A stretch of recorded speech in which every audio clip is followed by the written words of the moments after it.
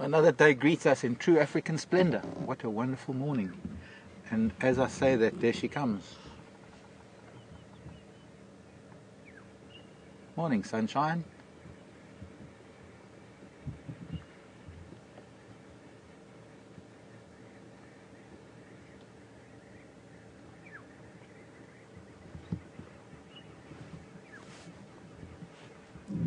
And good morning to everyone out there. Welcome to Djuma Game Reserve and welcome to Wild Earth this morning.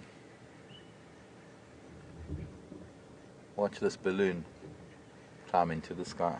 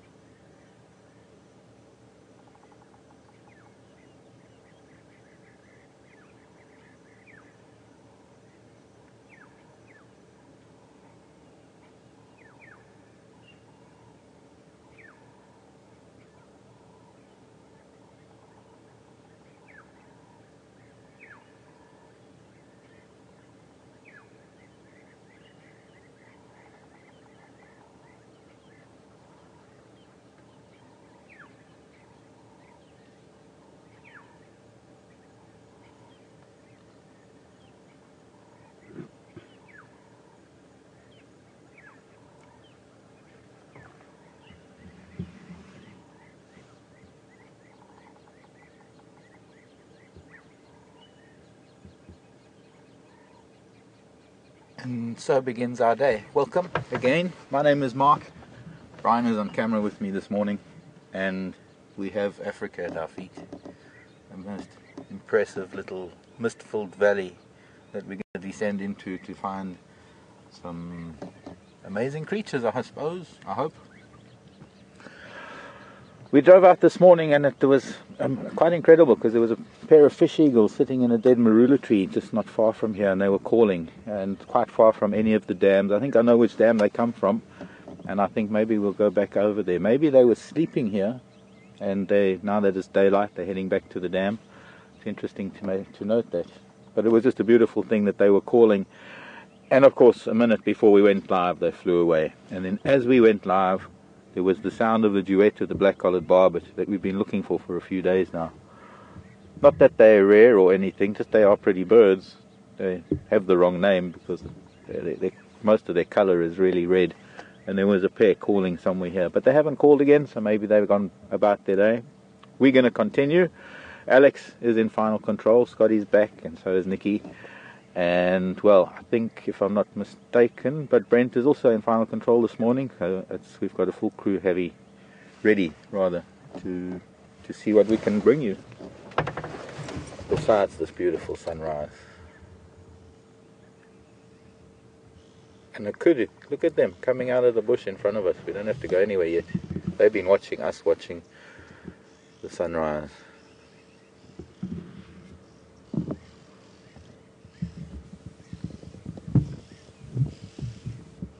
Venturing out of the woodwork.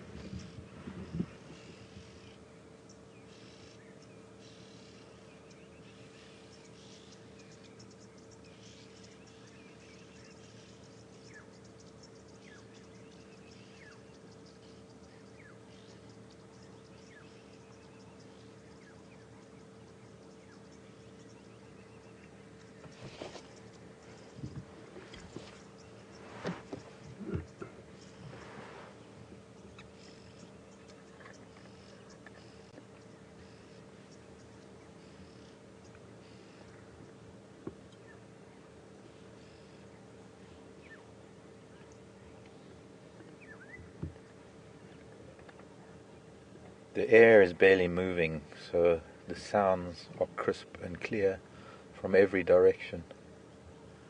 That it's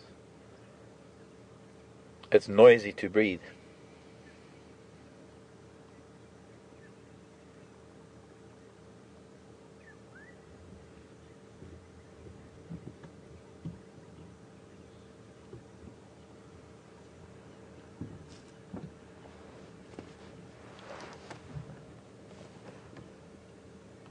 Our morning stations mark WildEarth mobile.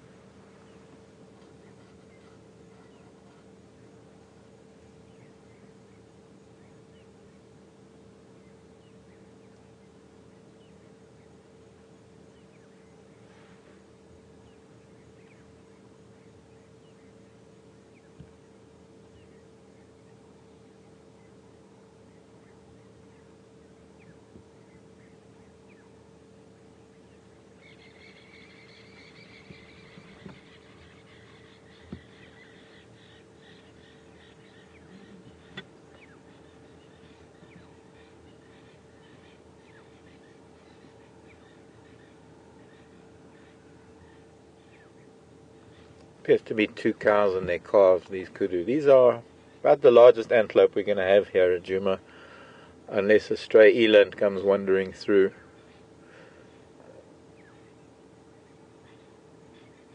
I suppose the tallest, I think. Obviously wildebeest are a little heavier.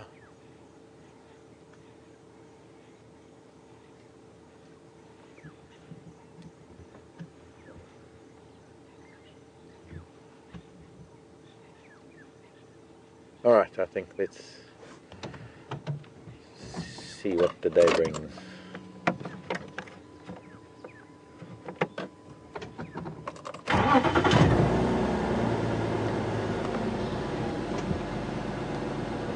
I see a 5th one we're going to go past shortly.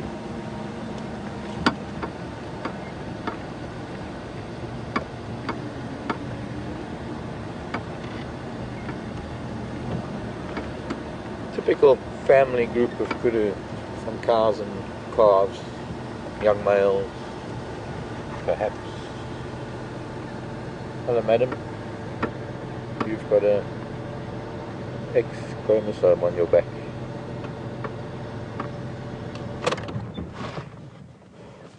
Oh. You see that flash of white? Almost alarming, but she calmed her down.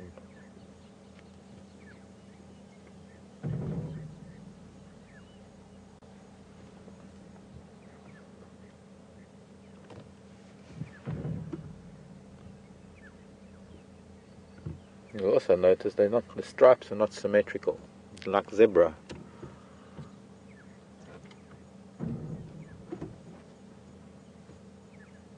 Any animal really. The left is not the same as the right, although one might think so. Even us. Morning, let's go.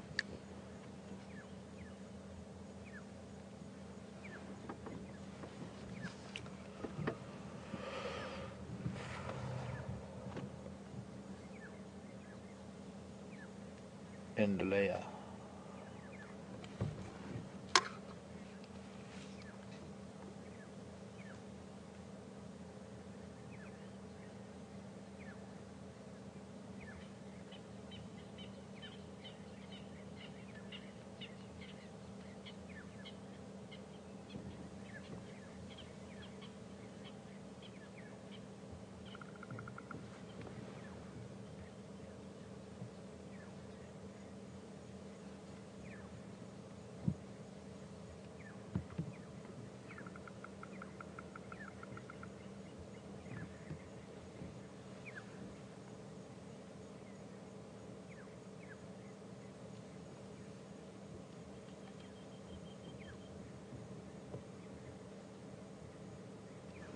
Goodbye, Kudu.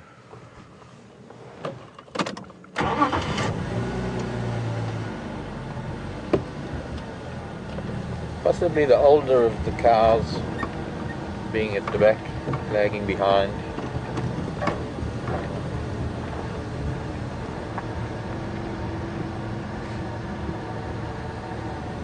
Mist's getting a little bit thicker. We're also going a little bit lower. It'll be interesting to see some spider webs in this mist. Morning, madam.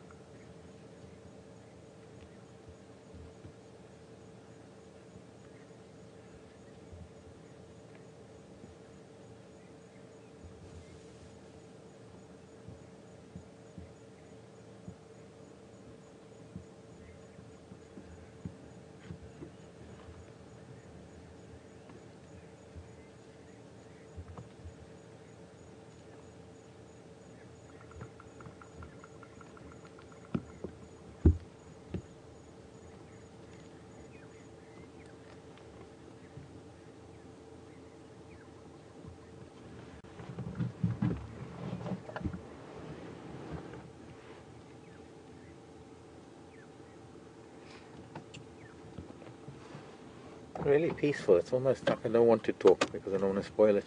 Look here, on my right. There's a golden orb. Something must have flown through her web during the night. But with this mist, spider silk just stands out incredibly well. She's very skinny. She's not likely to lay eggs. Been a bad season for spiders. So you just kick a male off? No, I think those are all the little dewdrops. Yeah. Well, she didn't. She gets close to them and they drop in defense. Little dewdrop spiders that are stealing. That's a garbage line that she's on now.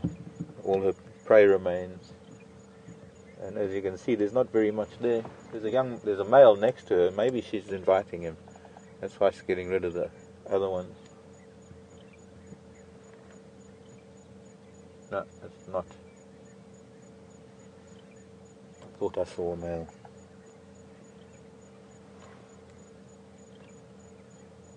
She's gonna repair.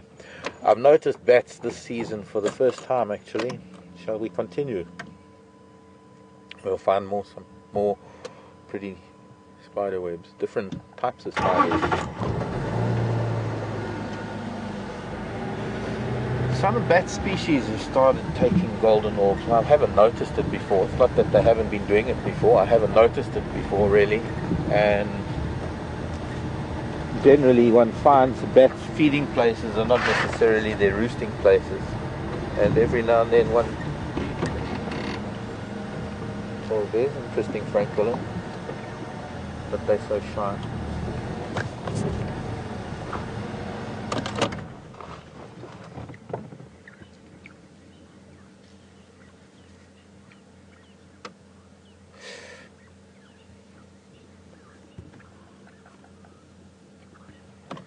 Here's another one that was hiding. She's going to follow. It's hard to get this on camera because the grasses are so long. But there's a good enough quick view, and that's not a very common francolin. We don't get to see it very often. We hear them in the evenings.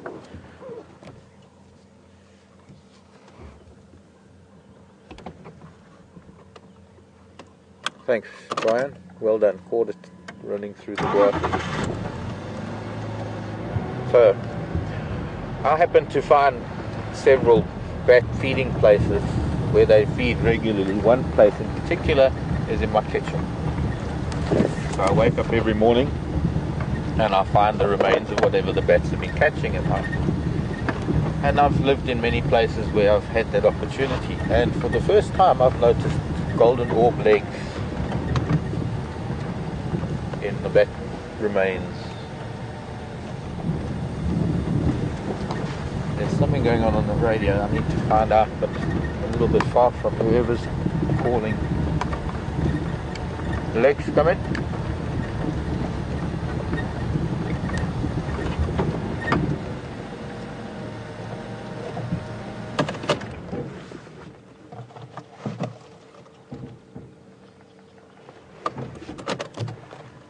Cruise cam.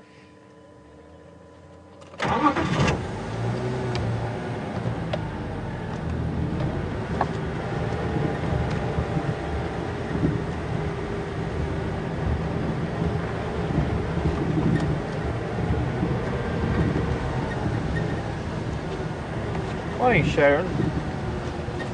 In Memphis, Tennessee. There's a little raptor sitting in a tree. For Sharon in Tennessee. Oh, that's a good one to get to.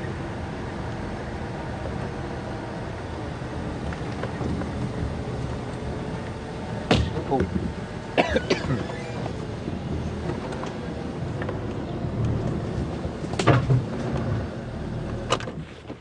Bit far, but we might be able to get one diagnostic feature.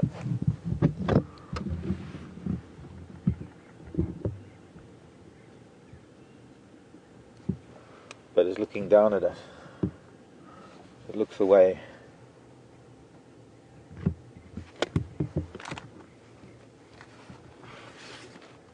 Sorry. Sharon, I'll get back to you shortly.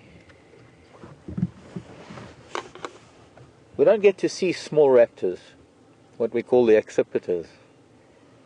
And this is one of them. They have a very distinctive flight pattern, so you often see them flying and landing in a tree, but most often during the day they land under the crown and they sort of swoop up to a perch. It's known as a lizard buzzard.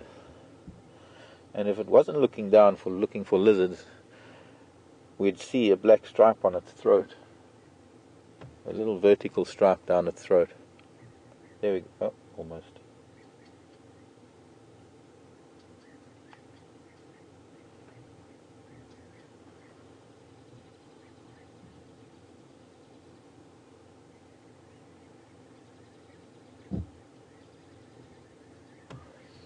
Very small. It's probably only about, what would that be, 10 inches?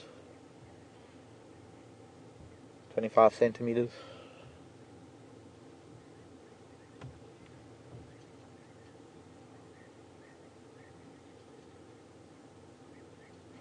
So it gets confusing because it's known as a lizard buzzard, but buzzards in other parts of the world are vultures.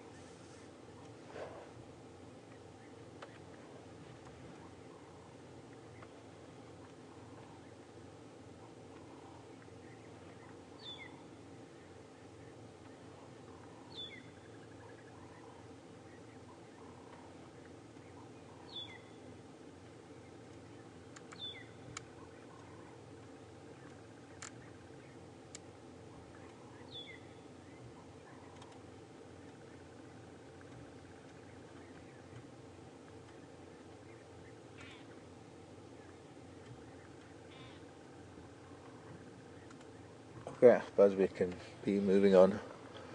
It's looking nice, the sun coming through the mist. Sharon was referring to a photograph that, oh, sorry Brian, that I actually saw early this morning in my insomniatic state. Hyena and jackal hanging out. It was interesting. I've seen hyena, or rather jackal and lion hanging out. I didn't get to see much. I think there were 2 photographs of hyena. I think it was 1 hyena and 2 jackal that were in close proximity. And yes, I guess you could say hanging out, because they were probably on the edge of a carcass somewhere, probably both waiting to get to feed on something, or maybe the hyena had something and the jackal were hanging around, because jackal are so fast and they're so nifty, they're so crafty too. I've seen jackal dash in on a buffalo carcass amongst the lion and grab things, because the lion on a carcass gets so intent on protecting their little piece of meat that they fight like cats.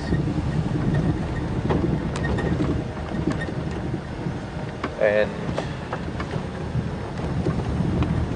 as soon as the other carnivore, I guess we could call it, it's not really scavengers, there are scavengers, but they also are, all of them are hunters. Jackal are hunters, hyena are hunters. But when there's something to go for, they are likely to wait for a moment. And while the jackal tend to be opportunistic and faster than the larger predators, and sometimes they take chances. It would be interesting to see maybe a piece of video if there was any interspecies contact, communication, if there was any interaction. That would be interesting to know, because there might be a lot of interspecific communication or interaction in artificial circumstances, but in the natural environment, animals tend to stay to themselves. Very seldom do you see any meaningful interaction. I think they would be anomalies. Not that they don't happen, sometimes they happen for the joy that they are.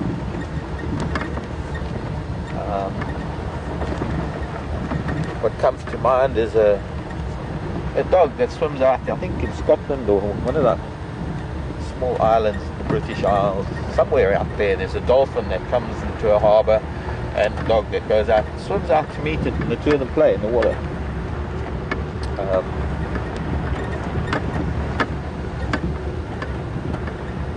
We've had warthog and baboons interacting on camera. In fact, here on the open area. Oops. We've had, I've seen monkeys and bushbuck interacting. It's nice to capture those moments. It's hard to tell from photographs what was going on and what the circumstances were with hyena and jackal together.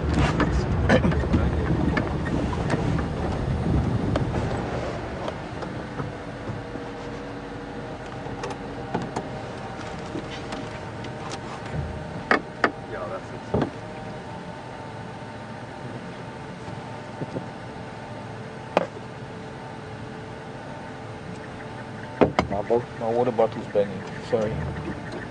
I was listening to it, but I was trying to concentrating on what I was saying, I suppose.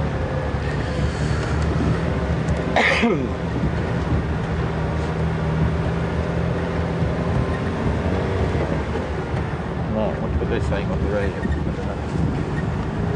Right. Time for another view.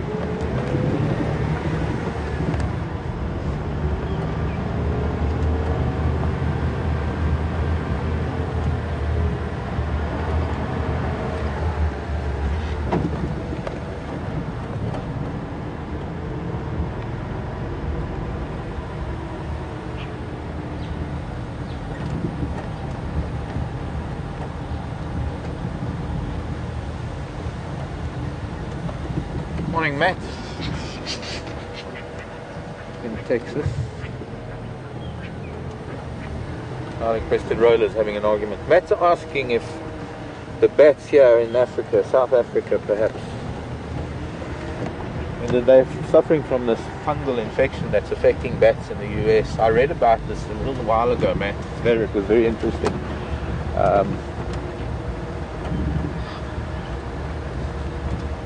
If I remember correctly, it's very hard to eradicate.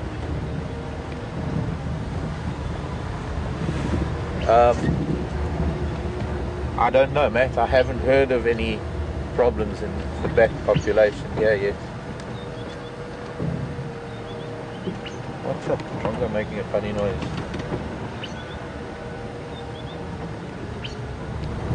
Squeaking drongo.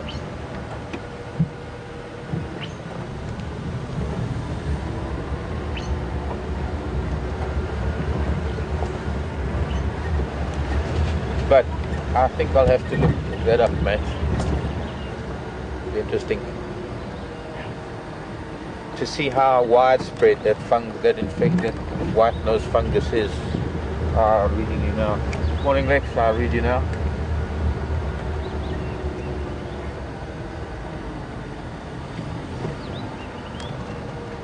If anyone copies me, it can relay. I can't get through the Lex.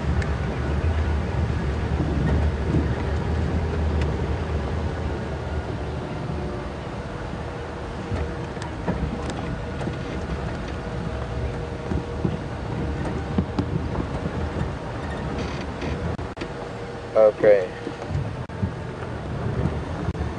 Copy that. Thanks a lot.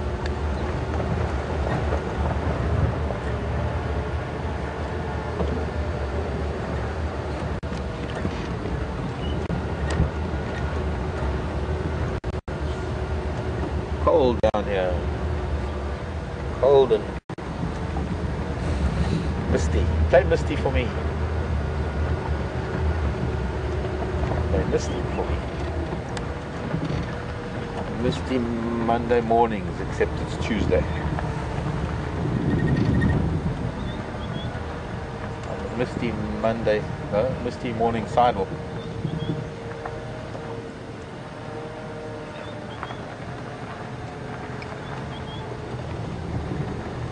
Carolyn in Chicago, do I think predators get adrenaline rushes? Now, there's a pretty good question, Carolyn.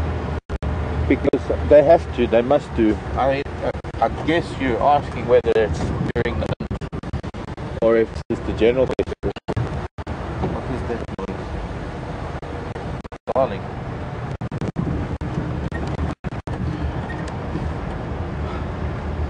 Generally, yes. The answer is yes.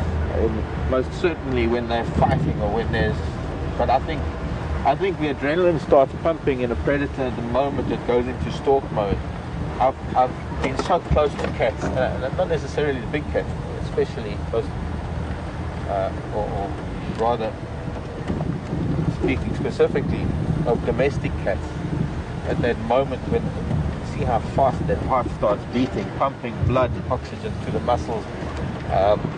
It must be an incredible adrenaline rush for a predator the moment that it takes off and starts the hunt. And it's sometimes that adrenaline, that whether it's fighting or it's hunting, that if anything happens, the brain doesn't register pain or feeling, or life speeds up very quickly. I suppose it can't happen without adrenaline.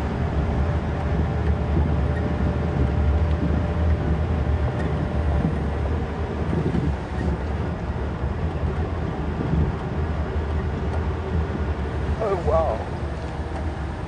Solar pools are back at Gowrie Dam. Anybody come through with that spur fowl shit? That, I nearly said it. Franklin.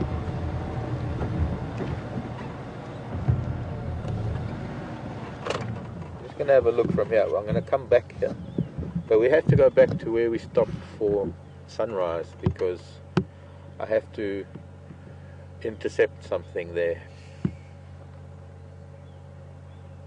Got a date.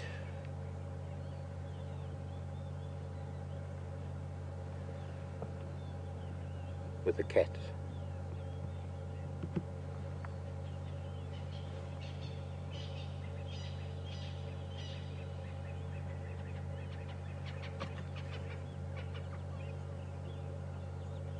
It's a birding morning this morning.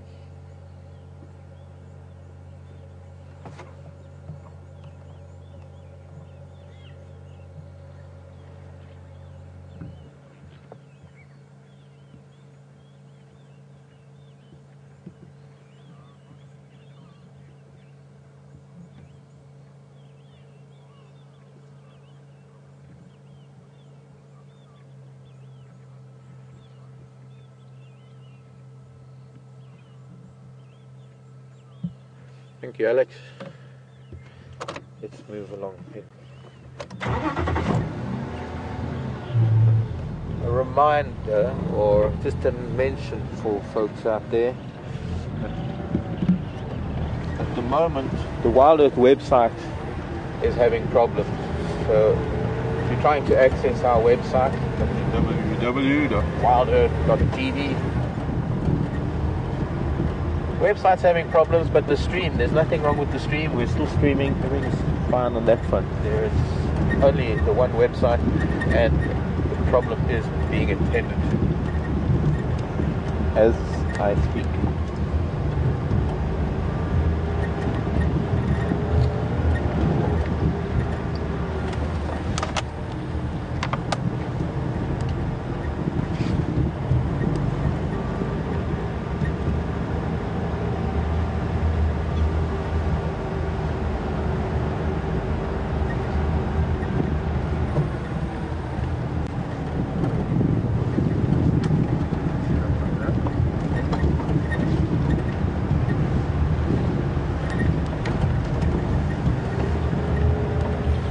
Wow.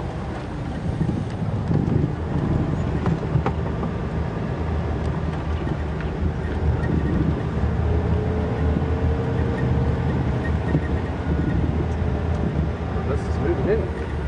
Pardon? The list is moving in. I know. It's increasing because now the top of the ridge is in mist.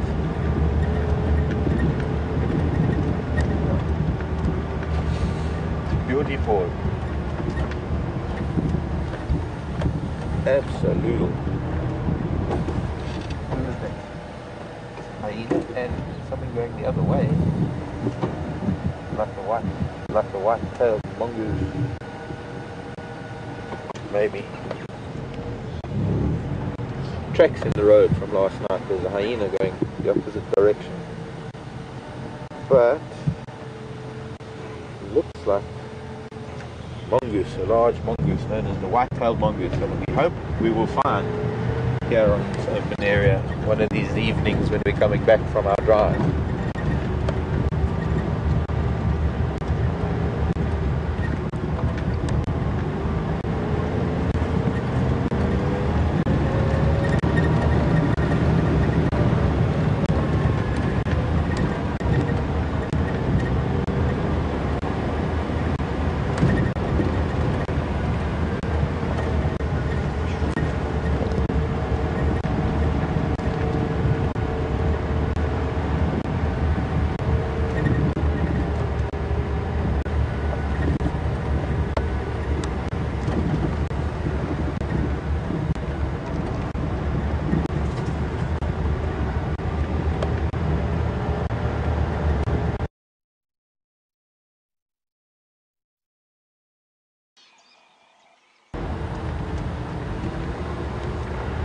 There's a different feel about things today. It's kind of energizing driving through this mist, and this mist is getting thicker and thicker. It's beautiful, really.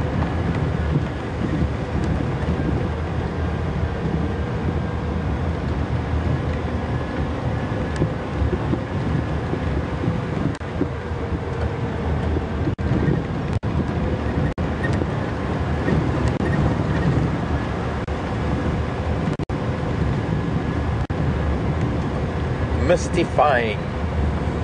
That's corny. No, that was corny.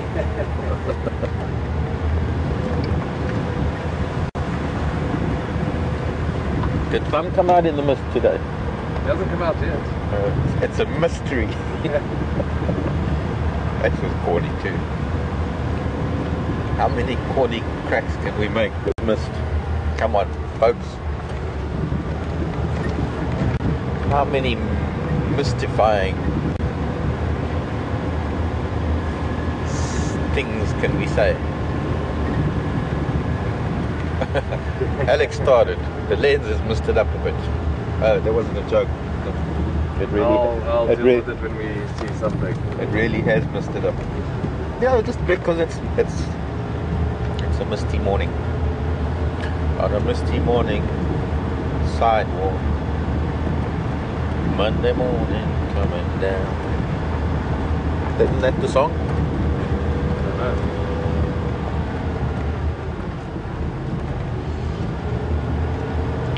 What song was that and who wrote it?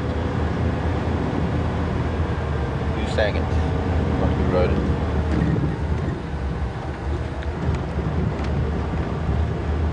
Have you got you've got some... Yeah, I've got it. That blue one won't... No, I've got some tissue paper. That blue one will just wipe the mist around the lens. Nice for dust.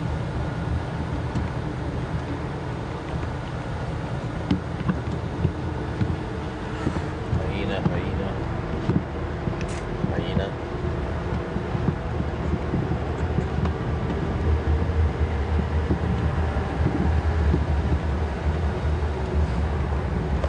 Good morning.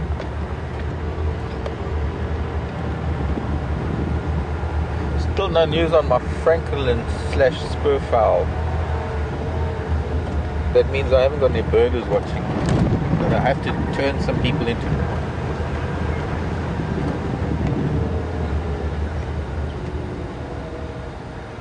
Coqui francolin. Really?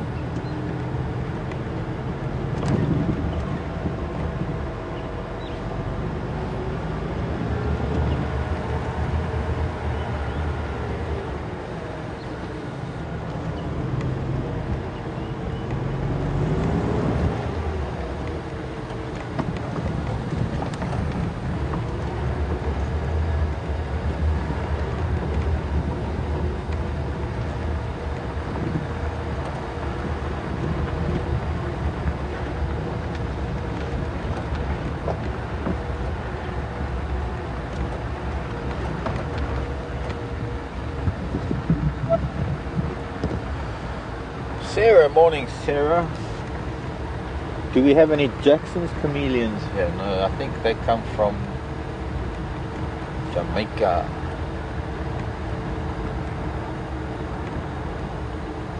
No, I'm thinking of another one. The only chameleon we get here is the flat-necked chameleon in this part of the world. There are a number of dwarf chameleons that you find all the way down the coast in different regions of the mountains. There are many different species of dwarf chameleons further south. But in this part of the world, only the flat-necked chameleon. Further north from here, you get another small chameleon, but that's the pygmy chameleon. And then in Tanzania, well, that's in Tanzania and Kenya. But there are also isolated populations of endemic species of chameleons that are unique to little areas. But yes, only one type of chameleon for us. Who's sitting on a pole? There's another little raptor. That's a special bird. A little bit bigger than the lizard buzzard we saw earlier. Such cool air means that flying isn't an option at the moment. So better to hunt from a perch. I want to get to the front of this child. Hello. Now that you've seen me, you're probably going to fly away and Brian's going to need to follow you.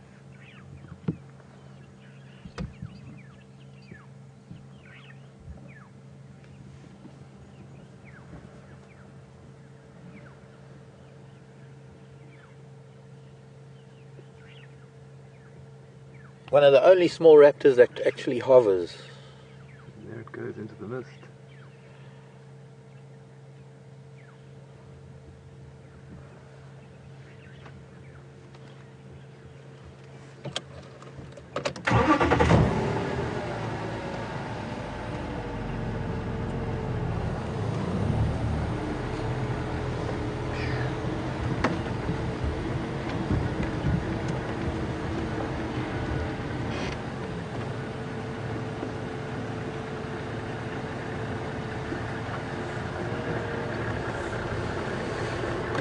Morning. How are you? Very good, and you? Right. I've only just noticed it now. Yeah, so it's coming I up. think I was watching, I had my eye on this guy. There was a black-shouldered kite sitting here. Oh, okay. It's gone now. Yeah. Yeah, came all the way from the bottom end of Zoe's Road. So a little bit, there's some porcupine tracks on top of it though. So then he's probably already gone north of Sandy Patch. Yeah. So maybe around towards Sydney's. Yeah. Which way are you going to go? Up Sandy Patch? Yeah, maybe I'll do that. I'll take, is it that road that connects from, I'll drive to the gate. Okay, then I'll take this one that goes, okay. Can you hear me? The radios are Yeah, that's soft, dismissed. Is it because Yeah, of the it's mist? just absorbing so much of the signal probably. Okay, well, see you.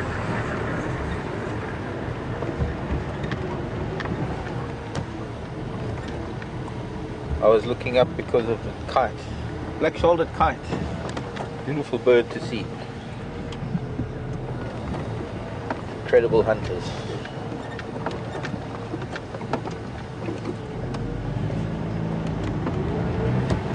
So he must have walked straight through here.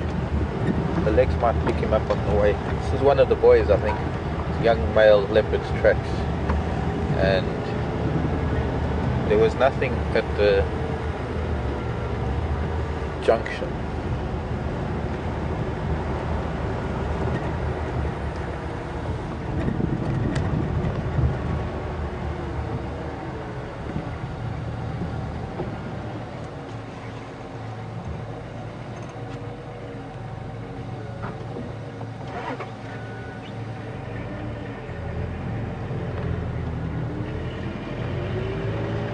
Lex written a book about leopards. Lex who's here at the moment in front of us. his guests didn't want to come out. They've been out for the last few days, staying at Gallagher Camp, and well, I guess they wanted a lie-in today. So I missed his tracks.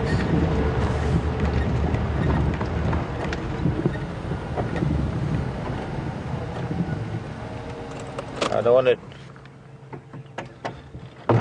Well done to Joan in Arizona for sending in the black-shouldered kite answer. I'll get back to you. I don't want to drive on the road until we establish where these tracks go. Do you mind being on camera? Not at all. I'm not sure.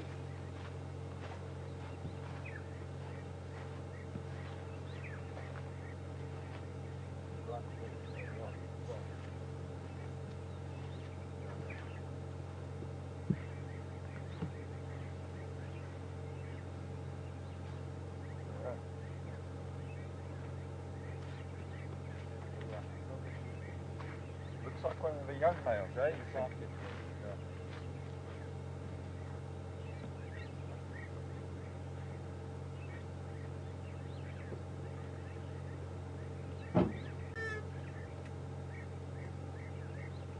You want to stay on his track? What do you prefer? Well, we'll see which way he goes on the junction here.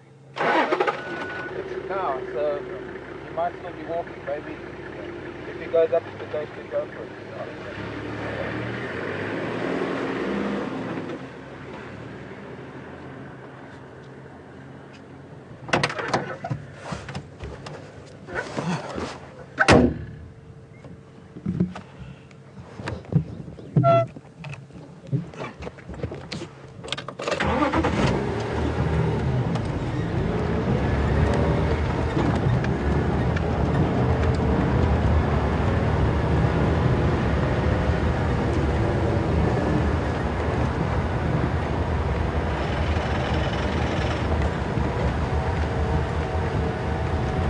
Probably cut through one of the elephant tracks on the way to the dam, I think.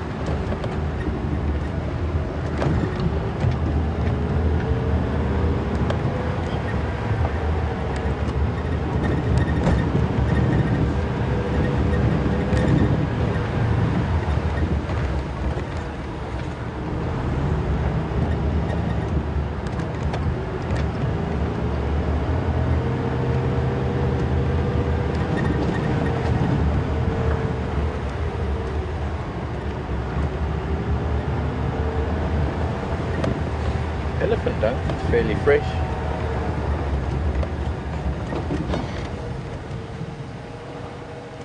He hasn't come through here.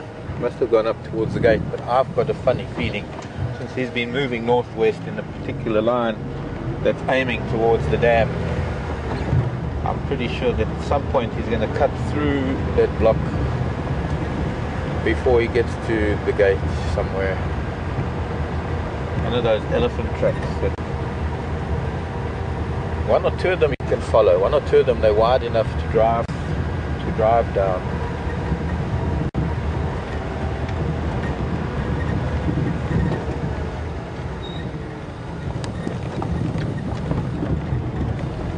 These are elephant tracks. Elephant pathways that get used. It's quite a fresh lily track and dung.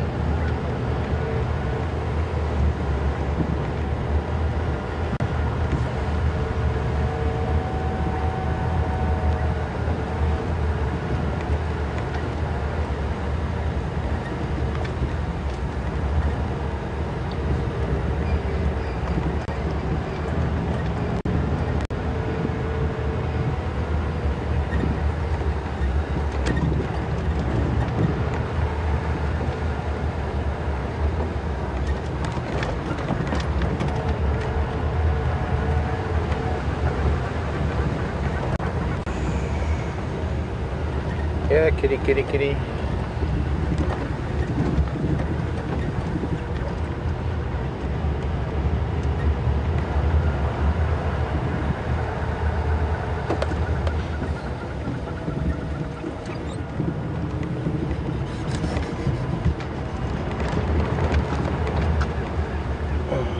Go, Lex.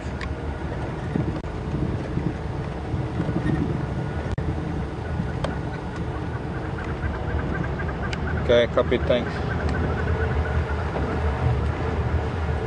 Thanks anyway. Good luck.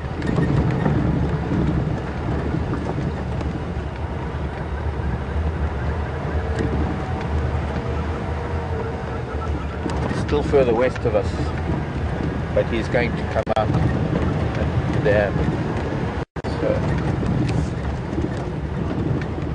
not going to be easy to see distance with the mist.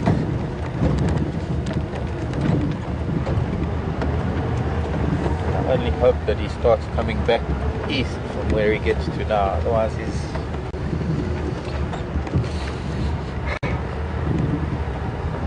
not going to be able to see him at all.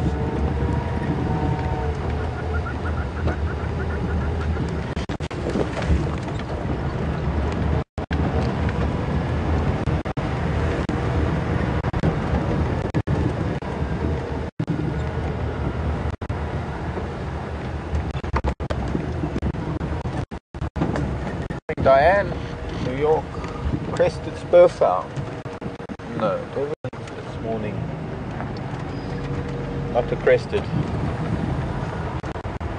To pull out the book and debate. Can't even see the dam. Imagine wondering how those fish eagles, I suppose from up.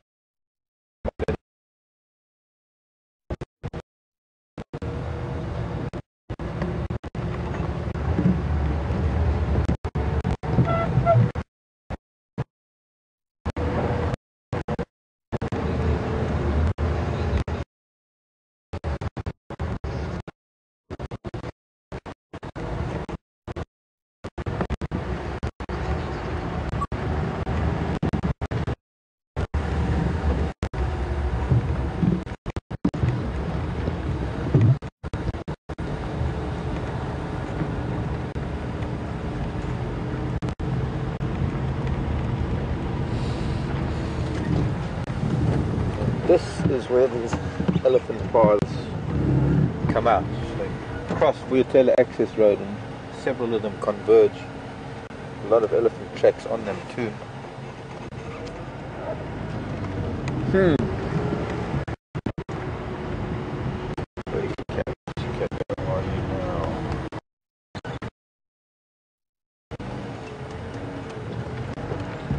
So far no tracks yet.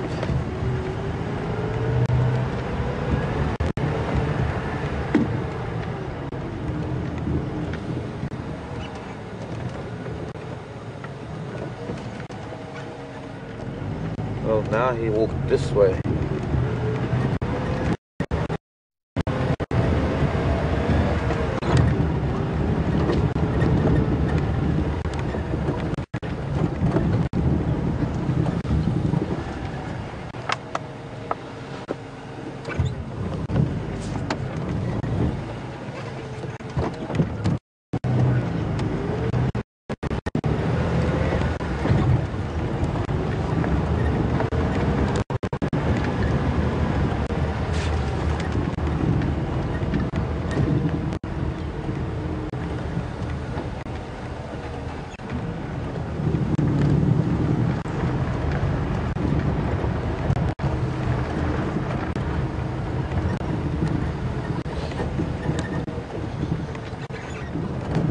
Shelley's Franklin, now that sounds more like it. Diane.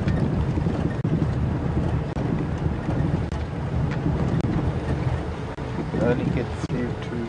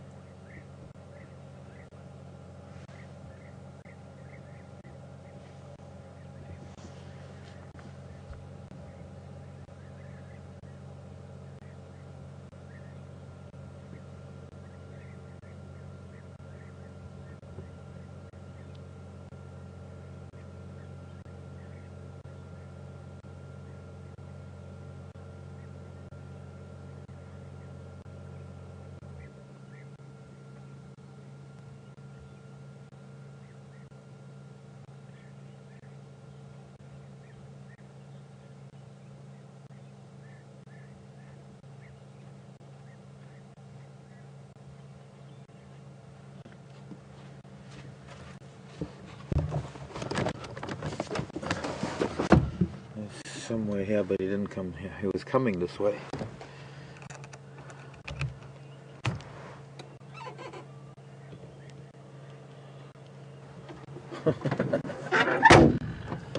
Really?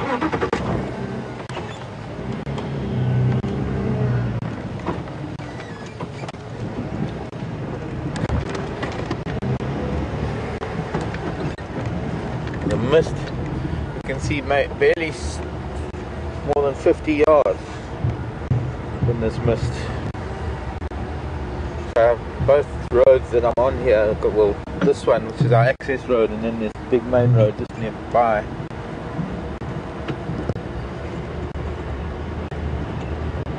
But normally you can see a long way down these roads. You can't see more than 50 yards.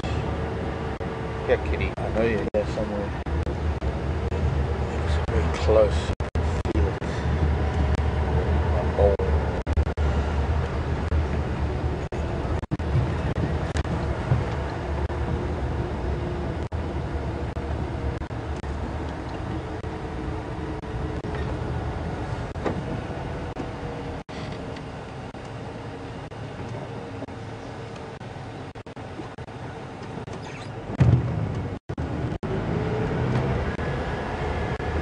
So we'll get a glimpse now of how little one can see down the road.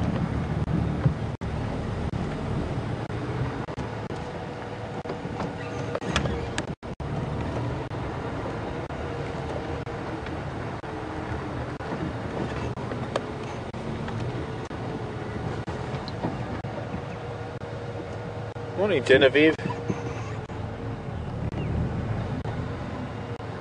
Oh, a roller.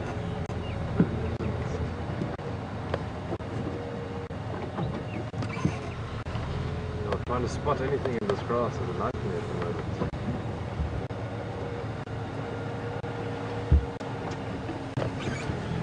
Genevieve is asking if the mist has any impact on animal senses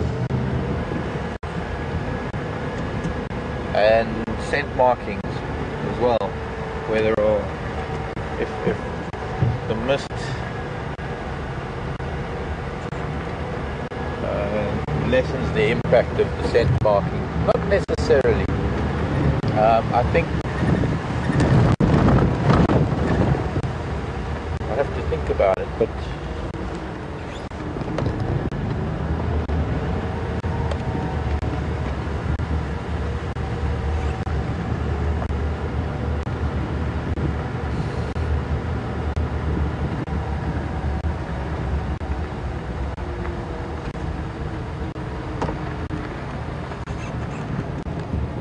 I think that would maybe help sound travel better. More moisture, no? Or will it absorb more sound? I don't really know. Genevieve, I can't. I'm really given me a question, something to think about, actually. What effect the mist has on animal senses. Rain. Although rain can wash things away, scent will still remain for in certain circumstances. I think animals have such an acute sense of smell that even after rain there is a fair amount of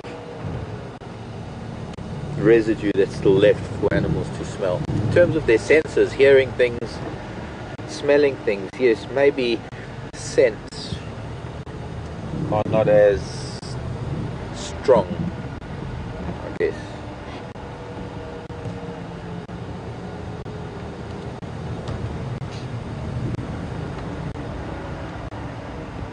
There's another elephant path. Did he walk this one? No.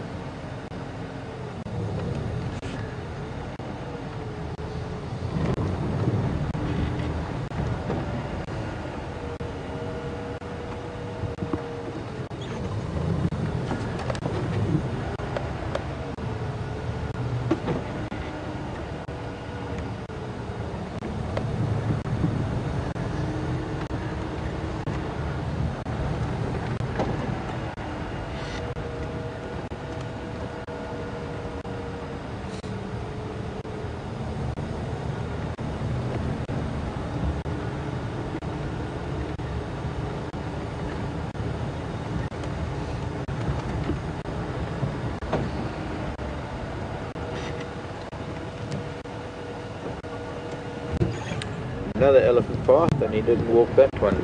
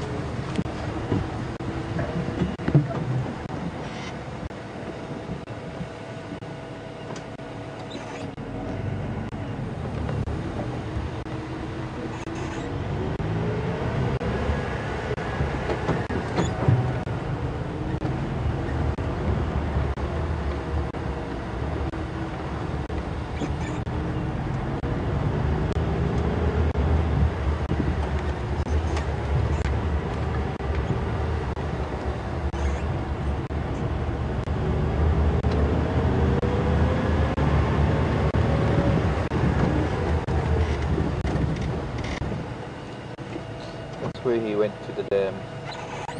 So he went down there, but then he turned around and came back the same way.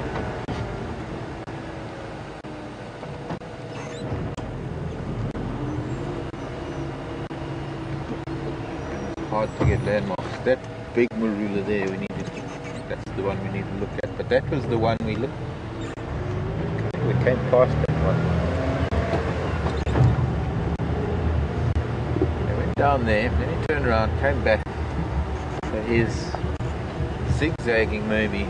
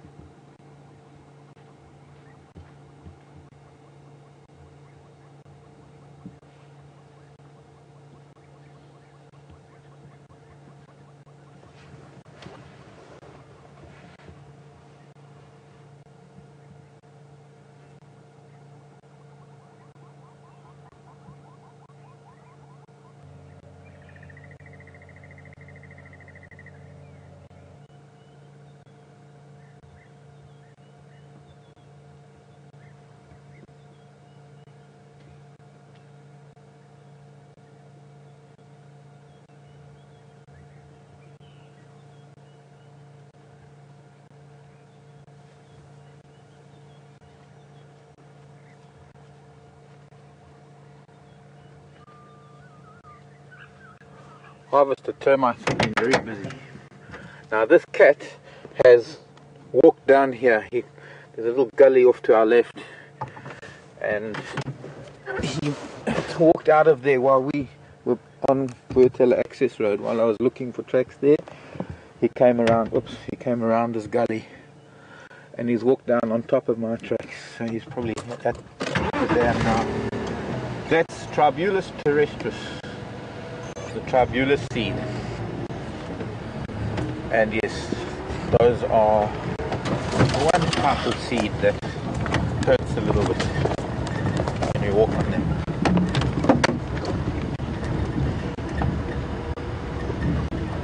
He must have almost touched the gate and then came down this way. Here our tracks from earlier, his tracks on top of my tracks.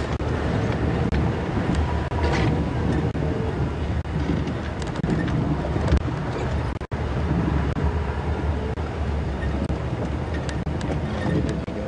Maybe down the fire break.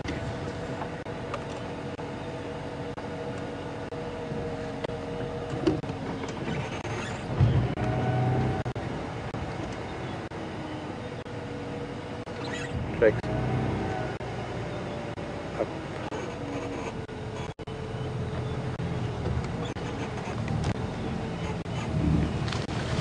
Horribly confusing.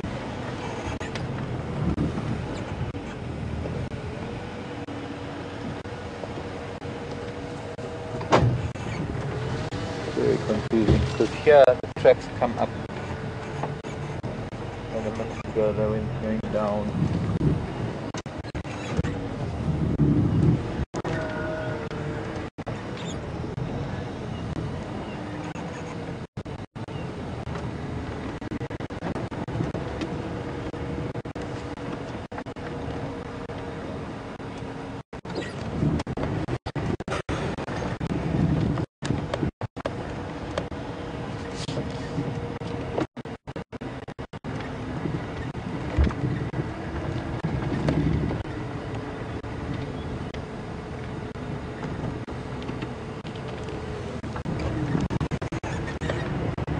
Finally the mist seems to be lifting.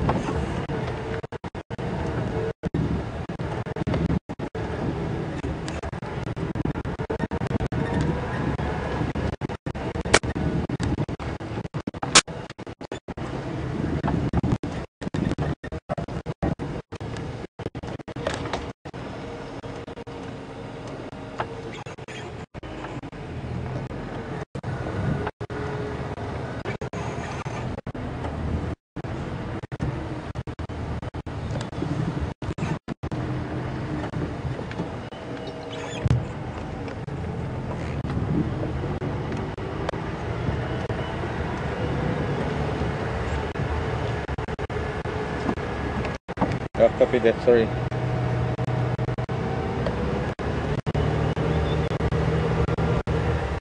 I don't know where this cat should have gone. Termite mound over there, but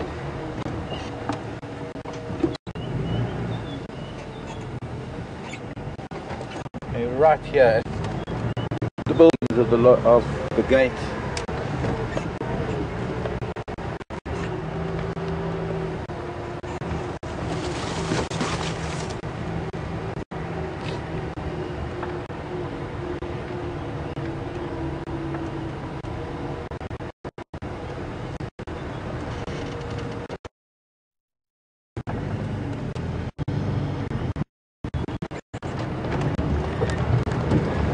Yeah, we might even have to just give up.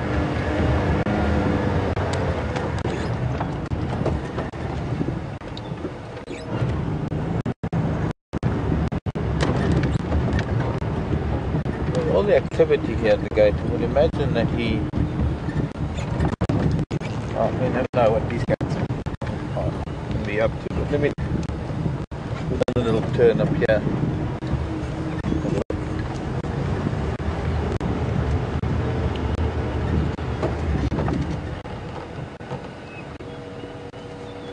Boy, Elephant Highway at the moment.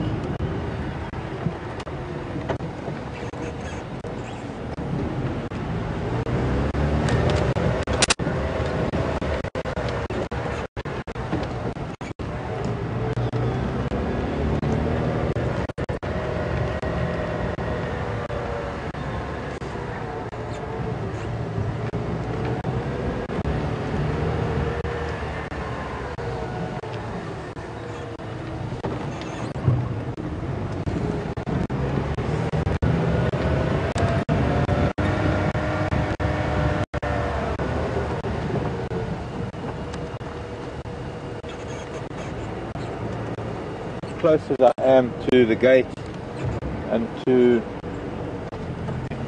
staff housing, elephant and hyena, a lot of tracks here. What we're doing is I'm trying to follow up on a male leopard, young male leopard, that was here moments ago. And I can't find where he's gone because he's been walking in two different directions.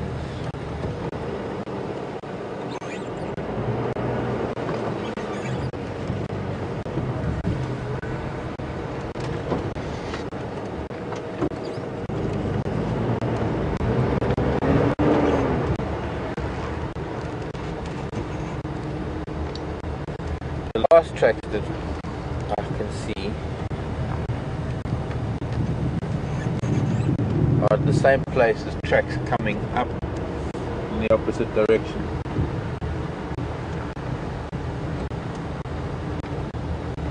I've got two sets of tracks going one way and one.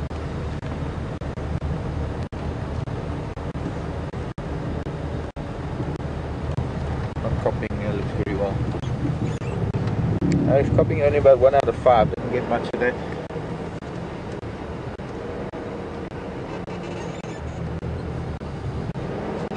Oh, Blair, where's the magnetic monkey? He'll be coming along shortly.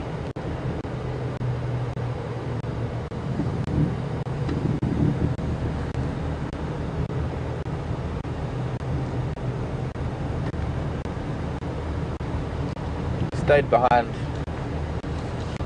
when I came back from leave last time.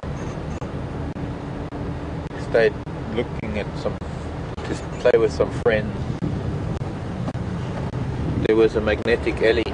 Couldn't resist playing with the magnetic Ellie called Elimo.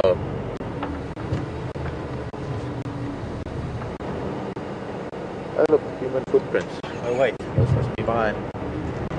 Okay, well, this is the last time going through this little patch, and then I am done with this patch. Probably lying in the grass somewhere close by.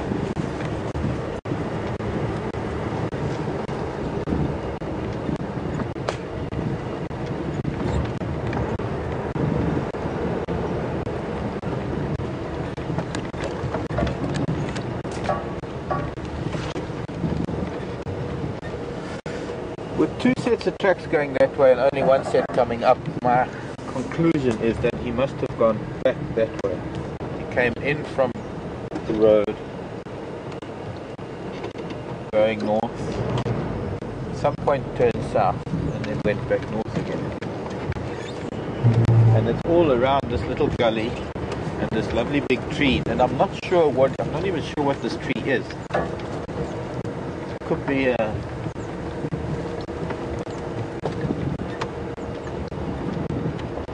leaves are too small for a mahogany. Could be a nyala berry. Dense enough. Certainly the only one here on Djuma. There isn't another one like it. But he's not in it. He's not here.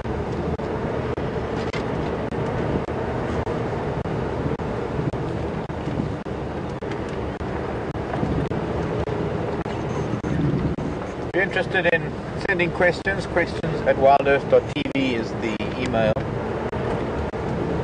Send a tweet to #SafariLive.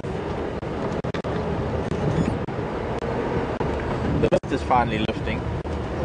It's almost instant. It's amazing how fast that it does that. And lifting and moving towards the mountain, north and northwest.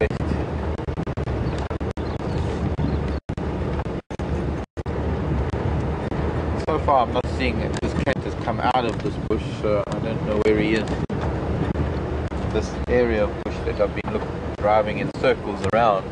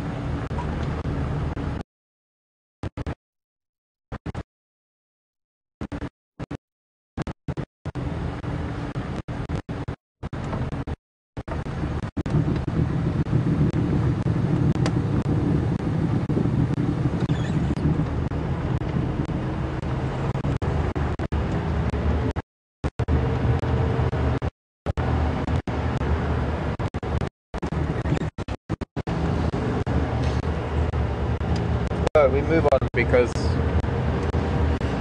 I guess I give up too easily.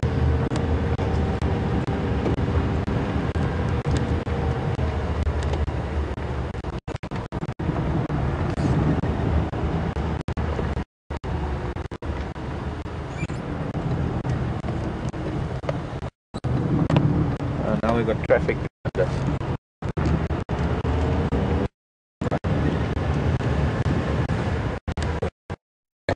And that's to be expected.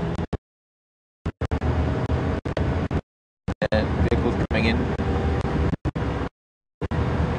from the gates.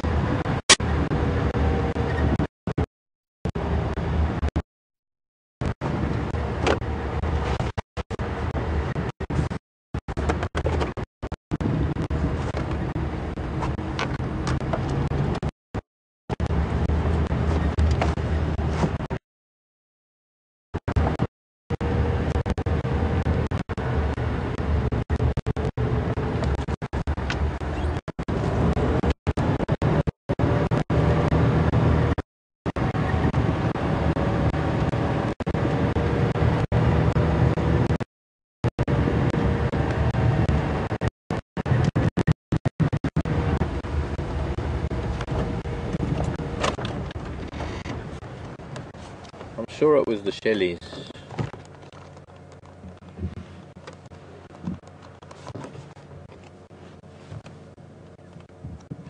See, the Koki francolin is a very small francolin, and it could have been the females that we saw. I didn't see a male, but I'm thinking that it might have been the Shelleys.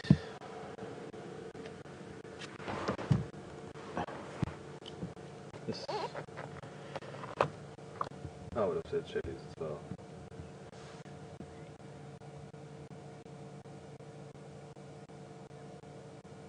We'll have to see if there's anybody got a screenshot.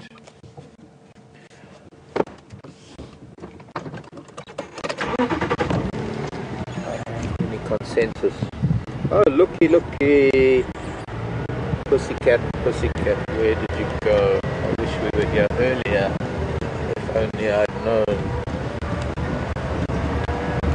Elephants. Cats and elephants that have come into this part of Gari. Lots of cats running around all over, up and down. They were sleeping here. They were on top of the elephant tracks. Now they're gone.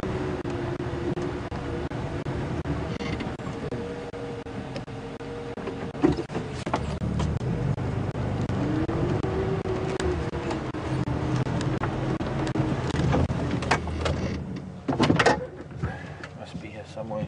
I just want to see if I can see where they went. This is also going to be confusing.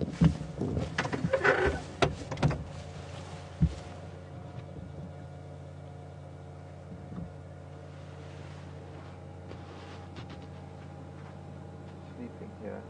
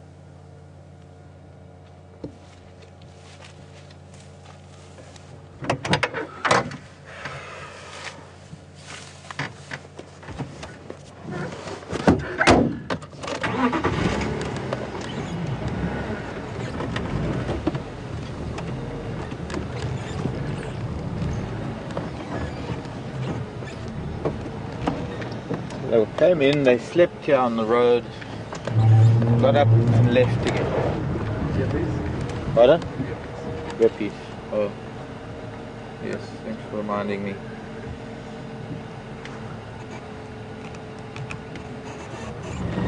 The mist gone, it is starting to get warm again.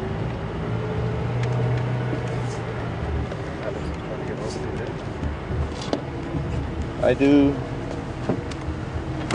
Primitive.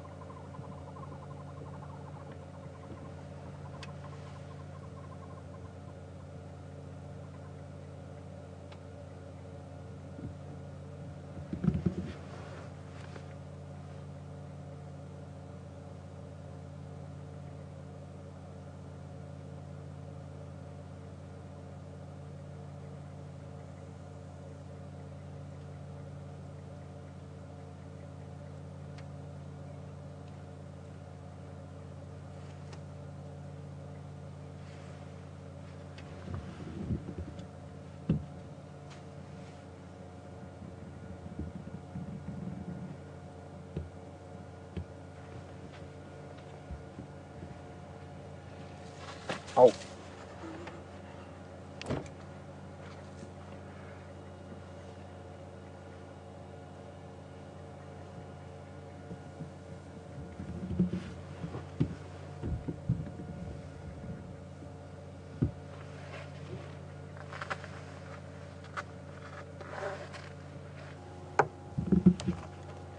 Okay, thanks for being patient with me, but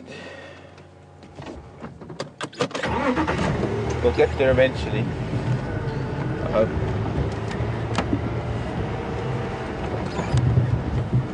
I cut off of Gary cut now, or rather Gallagher shortcut, and came out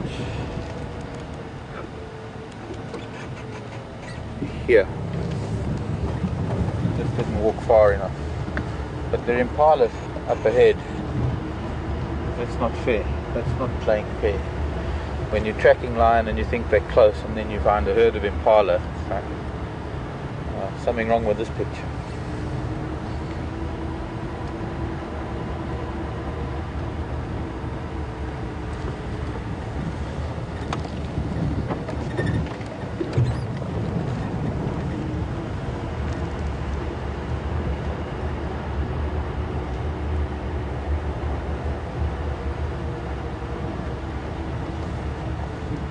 Morning, children.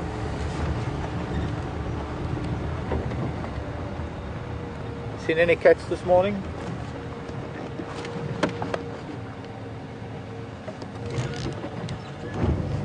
Like the ones that just went down Aubrey's Road.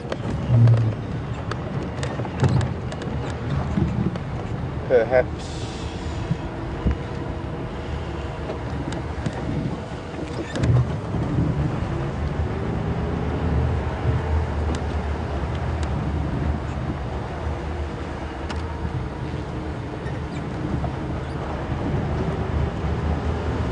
yeah, kitty kitty. If I can't catch a leopard, I'll catch a cat. Kitty kitty kitty kitty. Hello. And once again, track.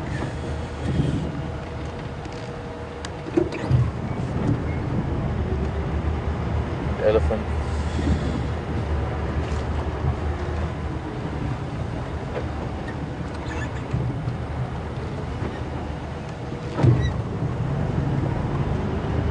See, this morning in the mist, their tracks weren't on WildEarthTV access road.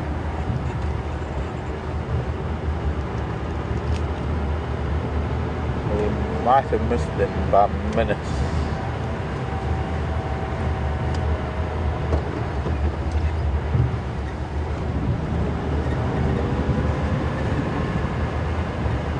Might have missed them on WildEarthTV access road, but if they haven't crossed, then they're between there and here, like around any one of these bends.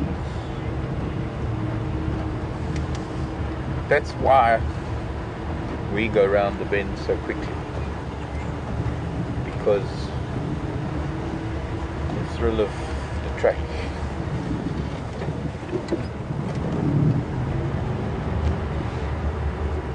Evil.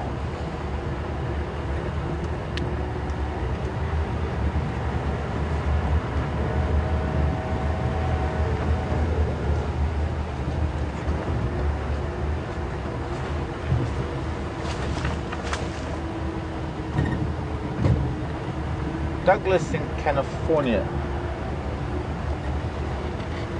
Morning, Douglas. The cats have left the road. Now we're going to go back and find where they did so. Before I do that.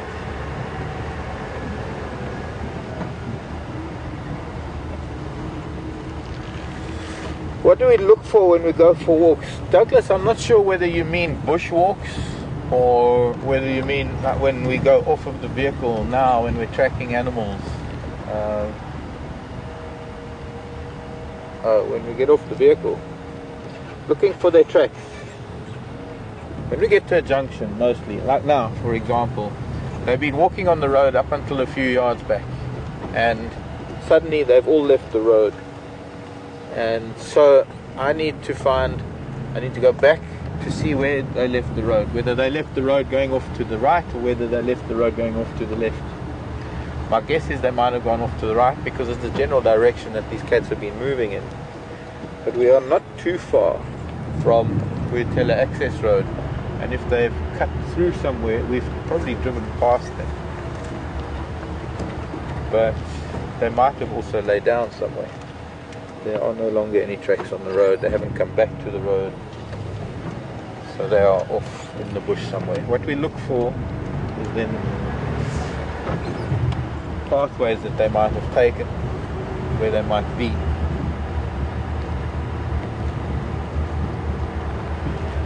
Douglas is also asking, what do we do about encounters with animals? Generally speaking, most of the time, animals are afraid of us as humans, so most of the time they get up and run away, or they move off.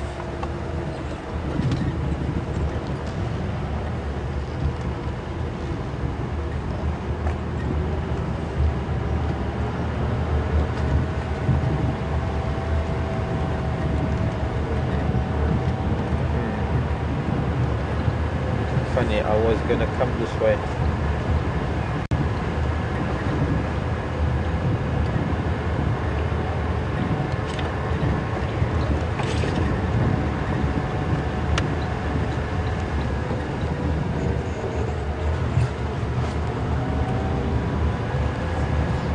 I'm going to go around the block.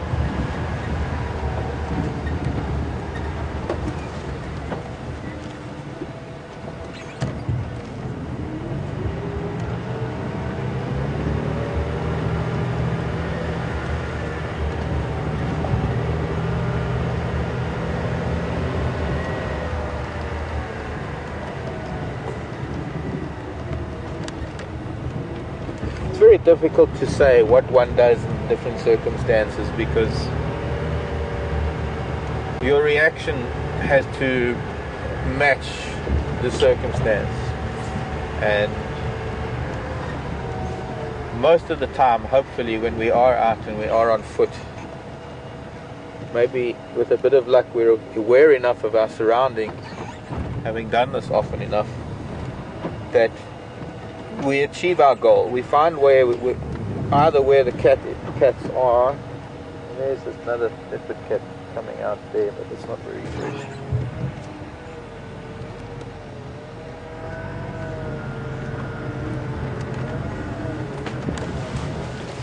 And hopefully we can backtrack and extract ourselves from it, maybe what could become a sticky situation.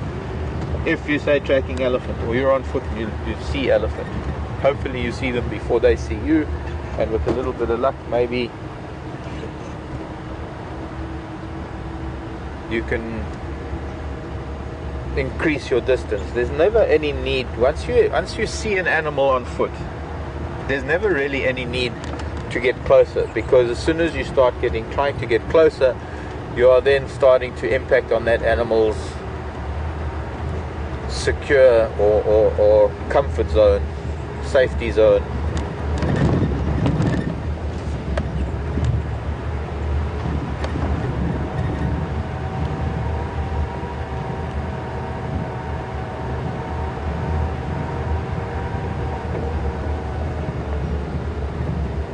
Every now and then something does happen. Every now and then you get charged by an animal and you got to stand your ground. Most of the time. There's no running away from things, because one can never run fast enough. And it will entice animals to chase. We're only faster than one thing out here. Another human. No, tortoises. Tortoises. Every other animal will catch us. Yeah. There's the other saying that goes, if you're out on foot, you only have to run faster than the next person, or faster than the slowest person. Wildebeest, I hate to give you this news, but there's a pride of lion that are probably heading this way at the moment. Come back to where we picked up the leopard tracks.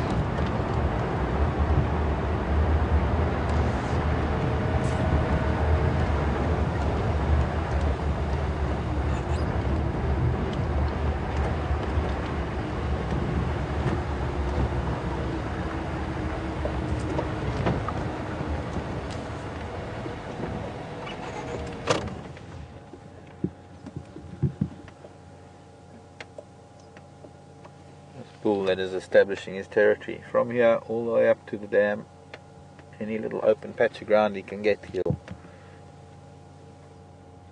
claim as his.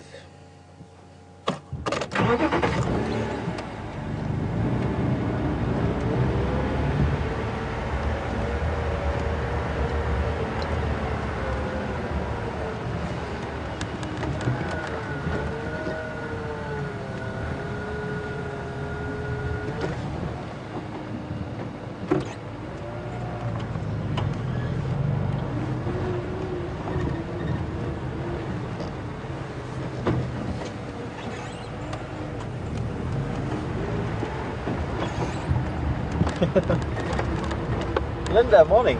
Texas, I'm surprised you remembered it. Talking about snakeskin. I'm sure it was maybe Brent found this one. Piece that was here in the vehicle. If Brent didn't find it, that means that we've got quite a large cobra living in the vehicle at the moment. Linda in Texas is asking if I still have that very big mamba skin. I do.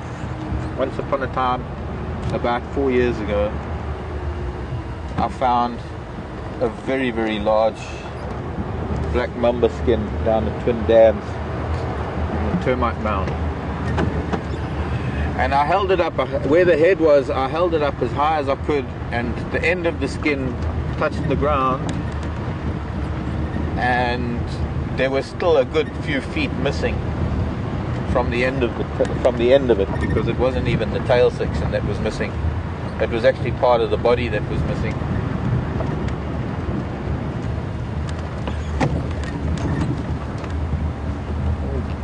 call in.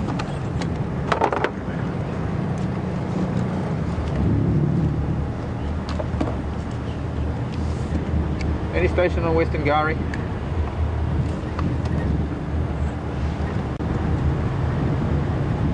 Guess not.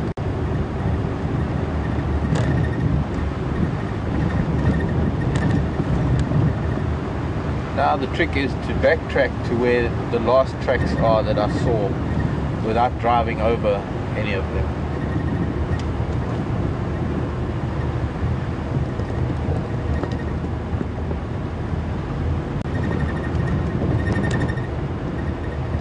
Yeah, that snake skin is at home, Linda.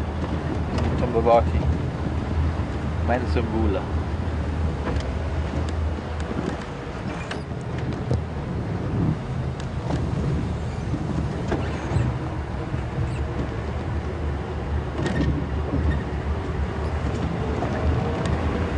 No, it was quite far back.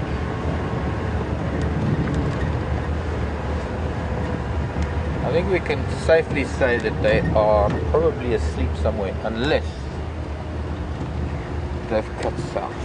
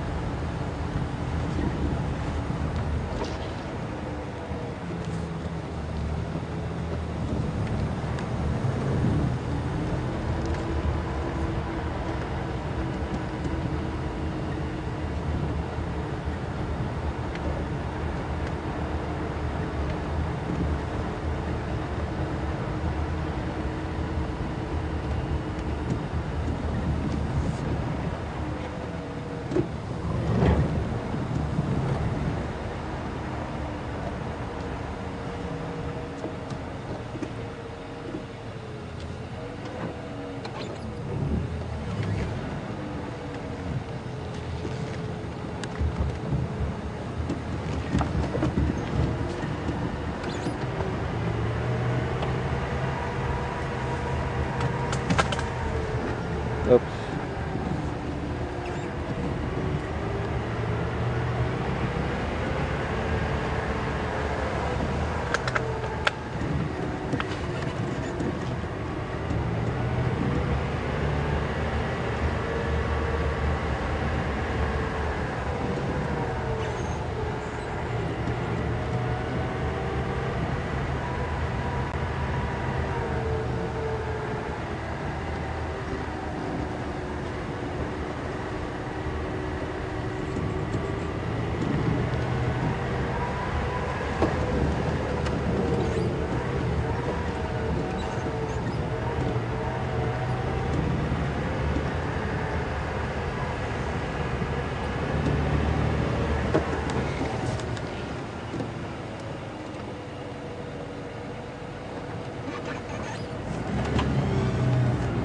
There's still elephants to look for this morning too, because there are a lot of fresh elephant tracks coming in from Buffelshoek. As much as there are, I suppose, in a way, elephants going north, there's still elephants coming south. So it's not really part of the seasonal movement, maybe. Some of it is, but it's just natural elephant movements.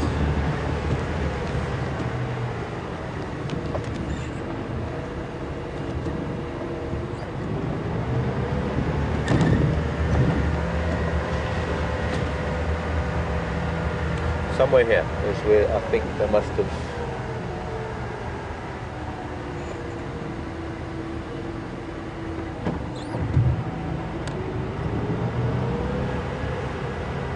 Must have been the last tracks, maybe just around this bend.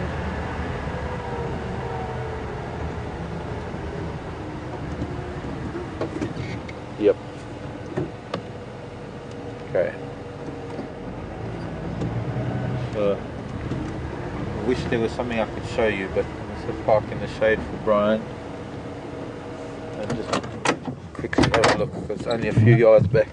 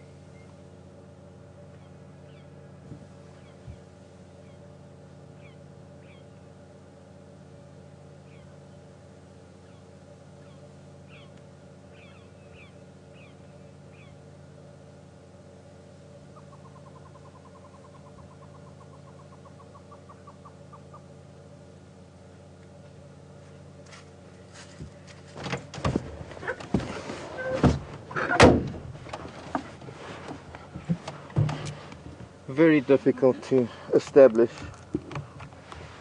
and I'm guessing just immediately behind the vehicle. The grasses on either side are pretty massive, and there are very, very few little bare patches of soil. Unfortunately, there are no alarm calls. These cats are probably flat somewhere,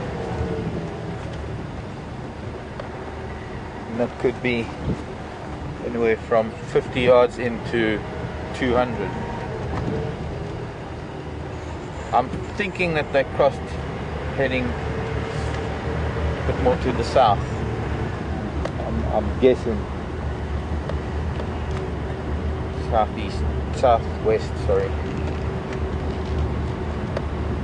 East. I've turned around. We are heading north.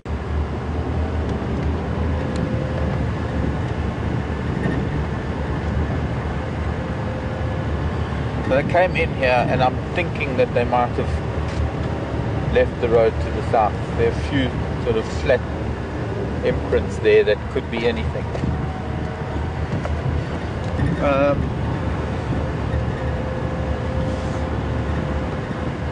I guess we can try Gallagher shortcut again.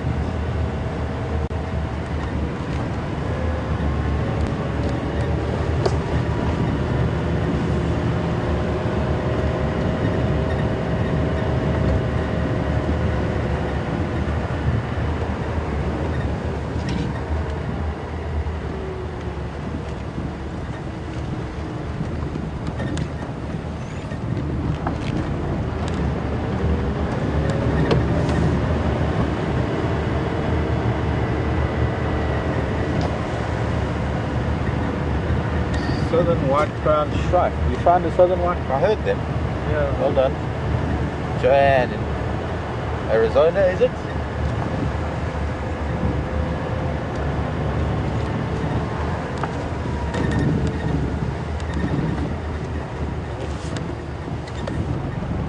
Thanks, man.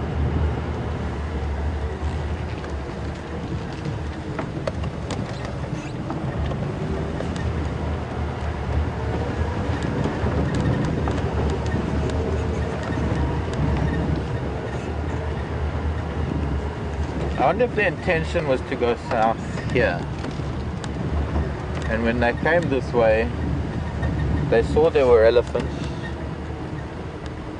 and so they went around the elephants. I wonder if that's what it was.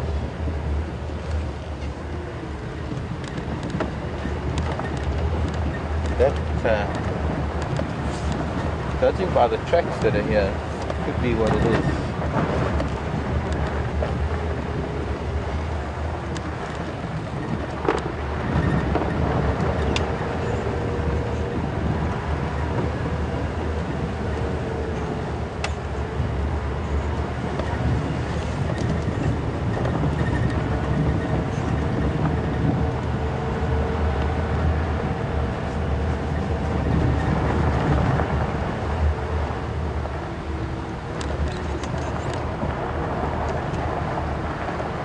Drongo chasing southern white crown shrike.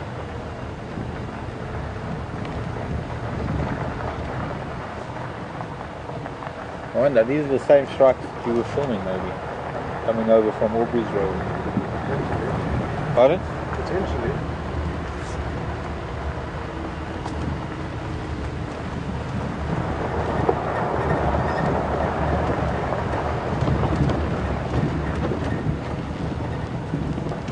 Still being chased by drongos and other shrikes. I think it must have caught something that they wanted all over.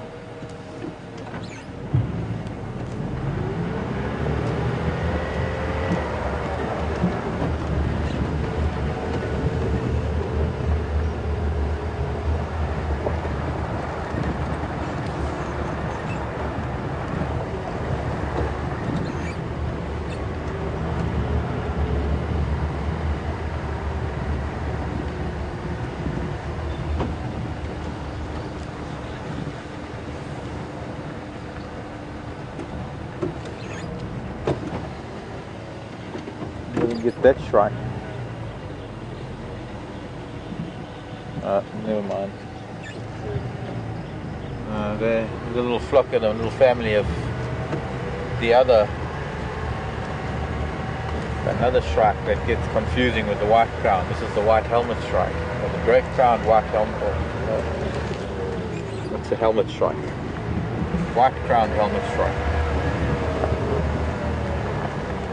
White.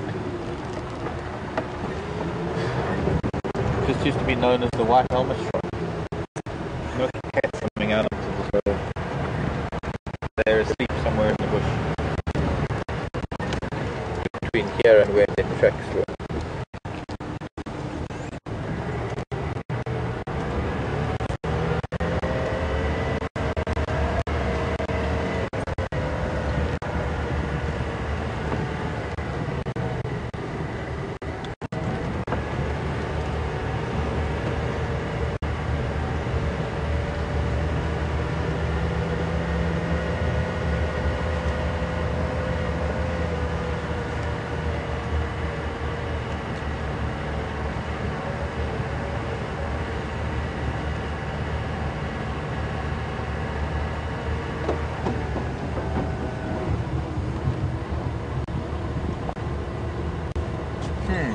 Okay, I think we're just going to have to leave tracking now because we've spent a lot of time at it without any results.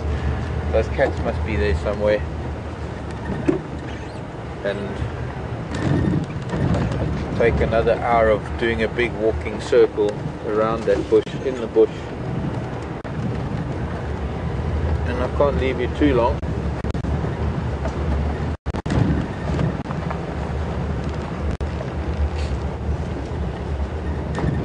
If we'd done Aubrey's Road, we would have found it.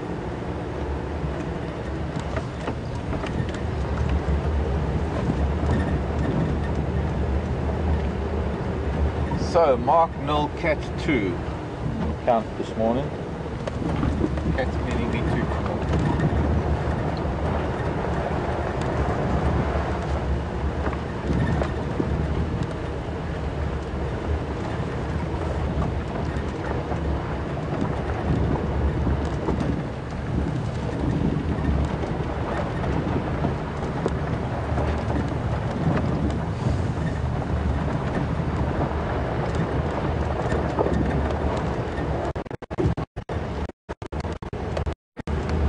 Pride line is normally a very easy thing to track because they move together and they're always more than one swirl. They've always got a number of different tracks. They don't necessarily walk right behind each other, so there is always going to be one straying off a path or leaving a track.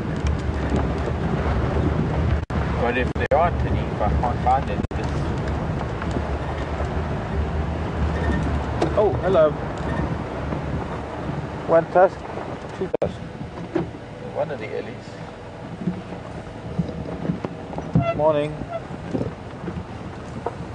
I knew you guys were about. There's a tractor everywhere, and I'm pretty sure that because of you that they went off.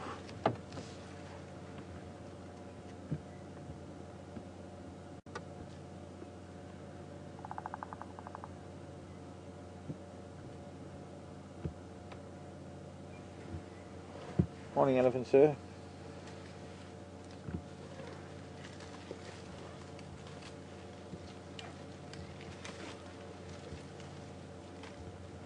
That's quite a branch you've got there. See his tongue. Wraps around the branch. You're going to chew the bark off of it. Chew the leaves. This piece of buffalo thorn that he's got.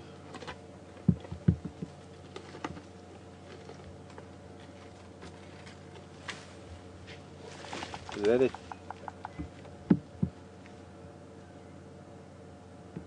I think we've seen him before.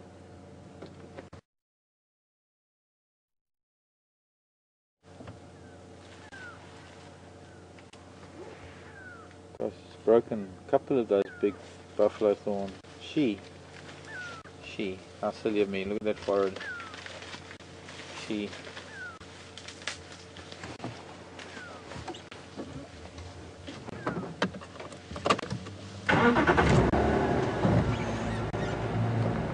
Adam elephant.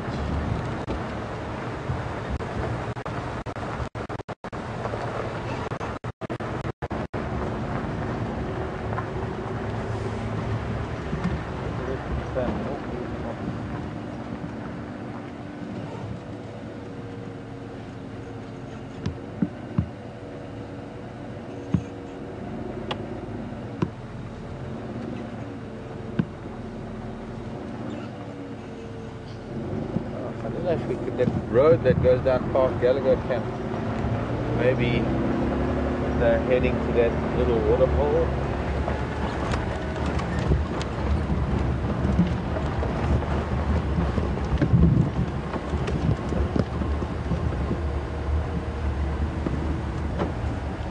Still too much, still too distant.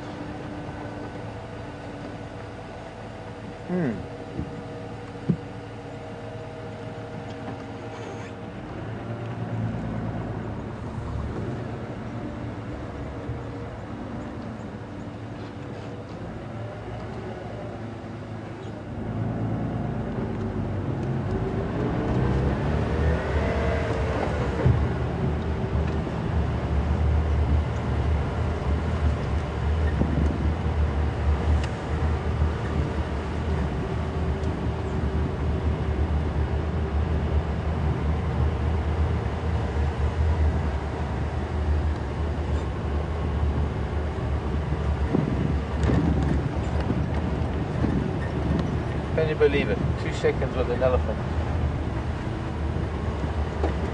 Unless you can find some down this way.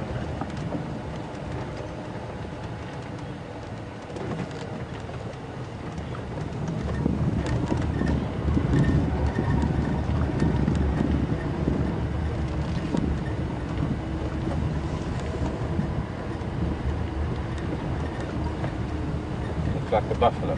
It's not an elephant.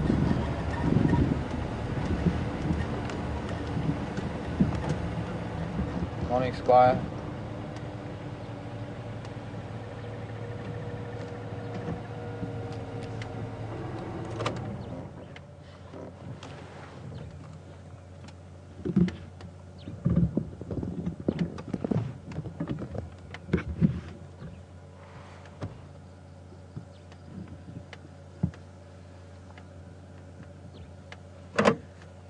Interesting bald patch he has on the side of his face.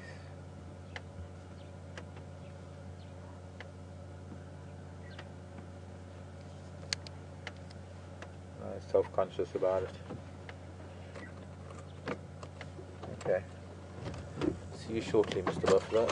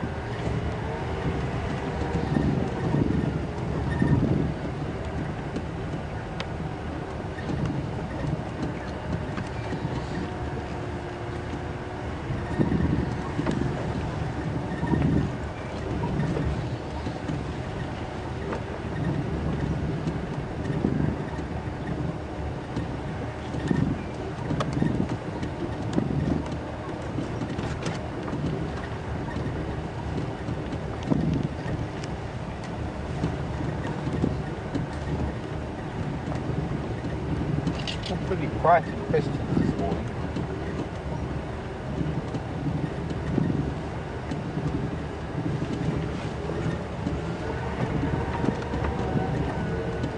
a strange morning, starting with that mist, and now sun beating down, turning everything into an oven.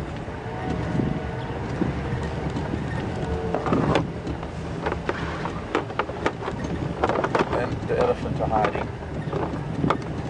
It's too thick to get in there after, to look for them or look at them.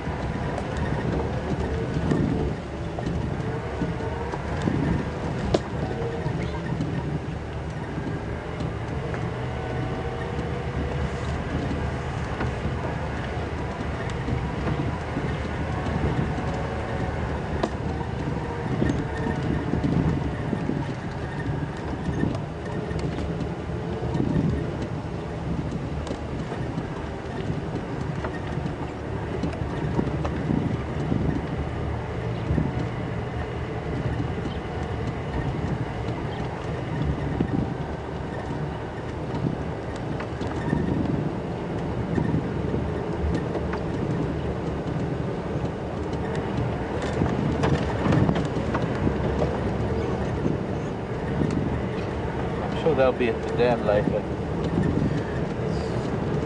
The way that she was walking was coming down, more or less down to this drainage line. And this just goes straight into Gowrie Dam.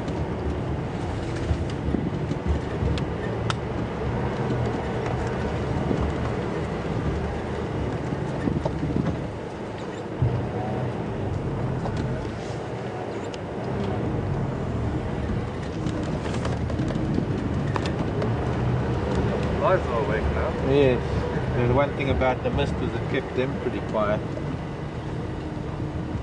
But now they're coming out.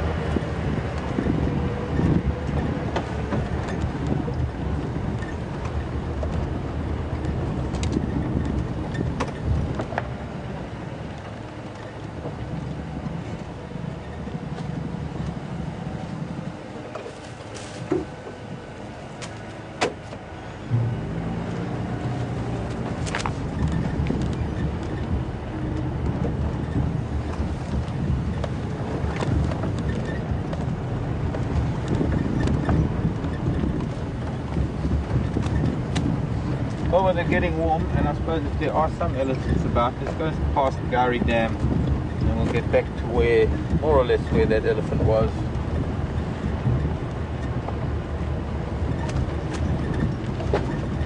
Just in case there is an ellie on the way to the water. I doubt buffalo.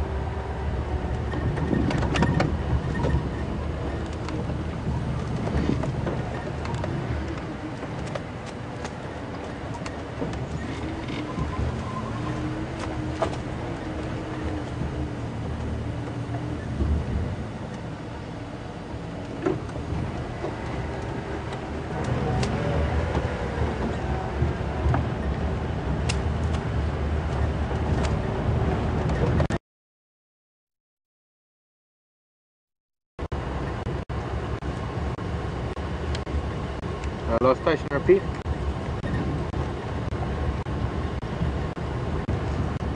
Okay, copied. Have you got Tulani with you?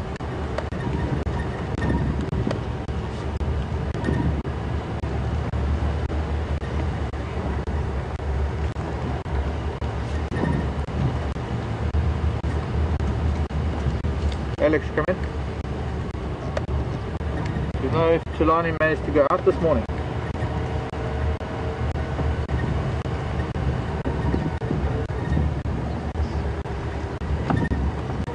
Yeah, copy. I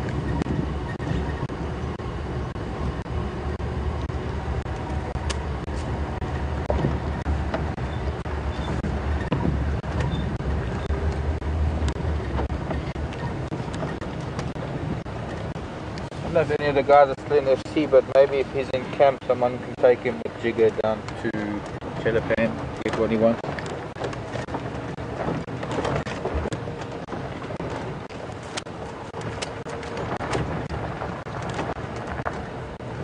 Okay, copy.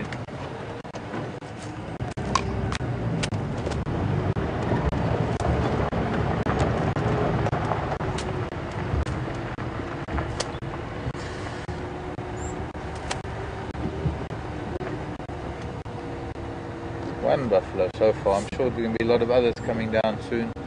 It's nice to see the saddlebull stalks are still here from earlier.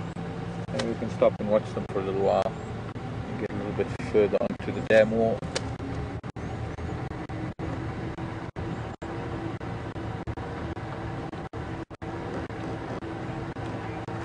If I'm not mistaken, there were hippo here this morning in the mist. They have left.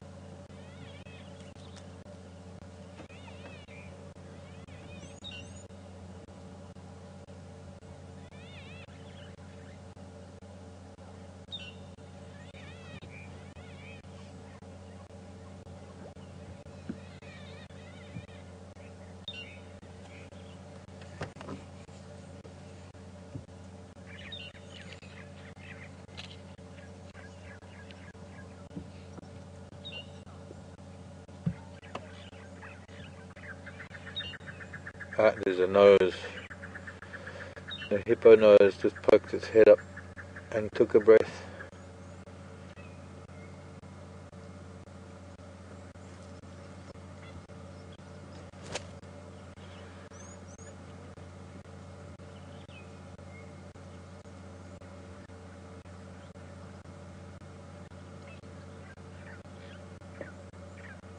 Beautiful reflection.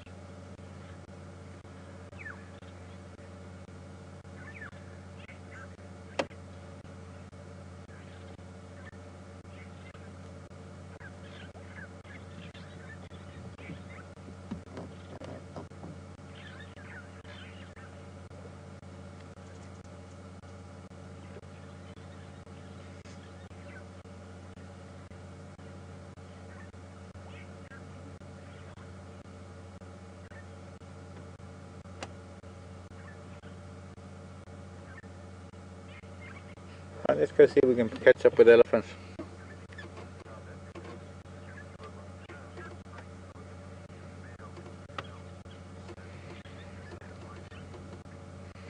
Hello, Nikki, in South Africa. How do you tell the difference between male and female? If we could get close enough, Nikki, we'd see that the female has a yellow eye. They don't migrate, no, they are resident all year round. So let me see with my binoculars. Let me get a closer look to see who's who in the zoo.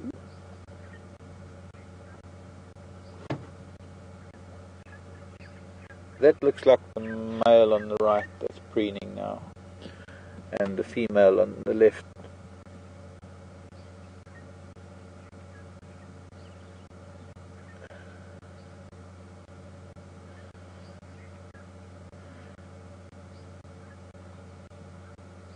That's a yellow eye. It's not easy to see from this distance, but of course the other thing is that he has, apart from the yellow saddle over his bill, he has a yellow gular patch, throat patch.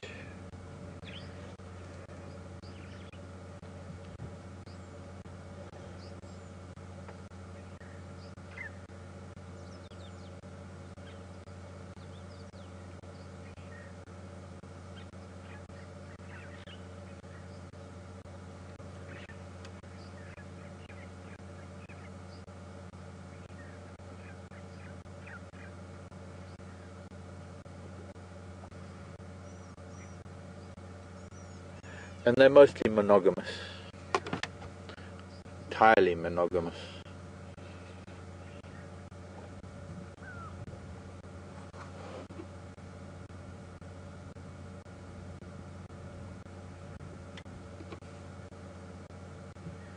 Okay, let's try and find those ellies again. Animals having been going in circles this morning. Par for the course, beautiful day. Any direction we choose is just as good as any other, so it doesn't really matter which way we go. Excuse me, starling.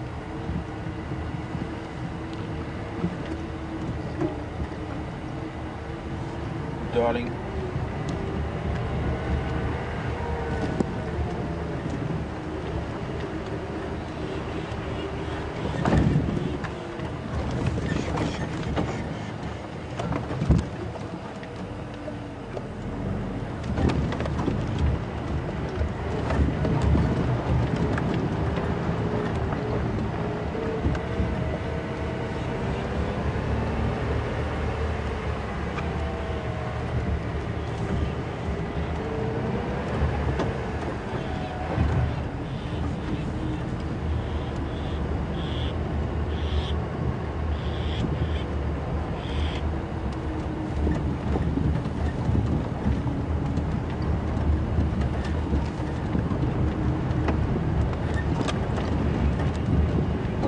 Quite a threatened species, the saddle-bull stork. There are not very many pairs left in the wild. Wetland loss,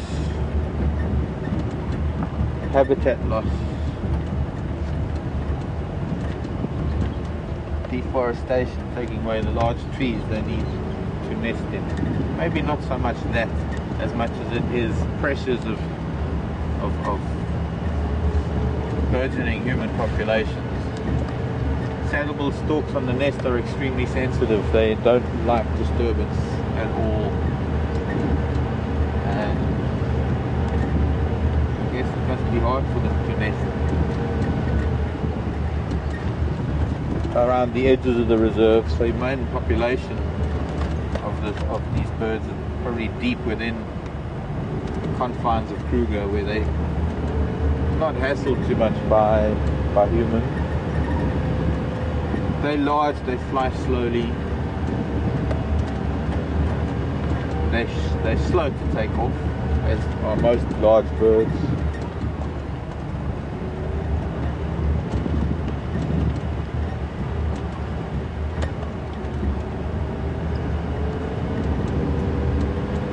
And I guess they have their predators too.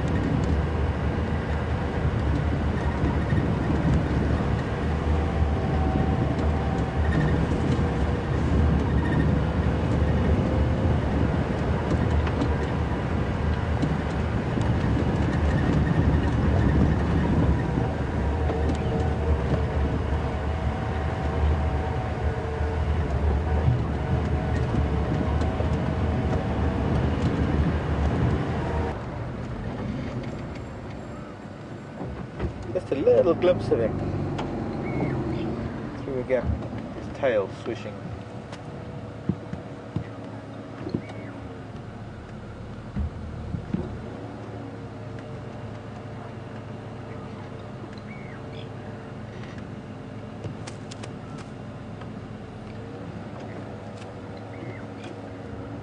They'll be spending their time amongst the tree canopy during the day, and then they'll probably be back out there on the open this evening when it starts cooling down, when they need to have a better safety zone around them, more ground between them and their predators out in the open, when they can see things coming or hear things coming from further away.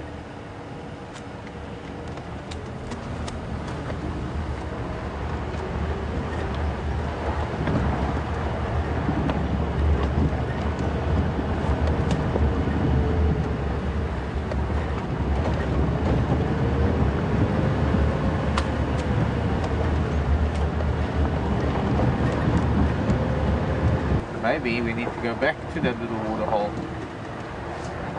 in front of Gallagher Camp where the buffalo was.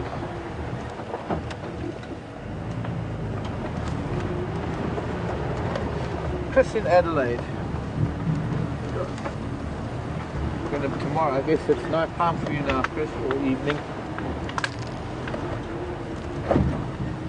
Chris is guiding tomorrow at an animal park in Australia with black and white rhino. Now there's been talk of moving the main rhino breeding project to Australia because the climate is so similar and there's no chance of poaching there. Important question, Chris, but a very difficult question to answer. Chris is asking, what is the South African government doing to stop rhino poaching?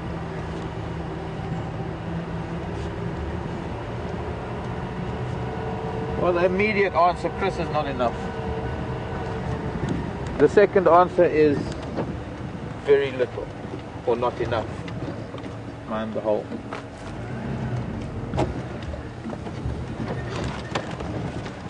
Deep hole.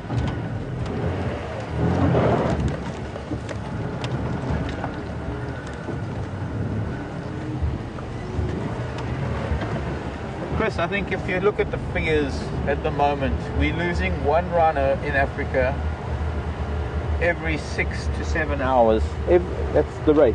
That is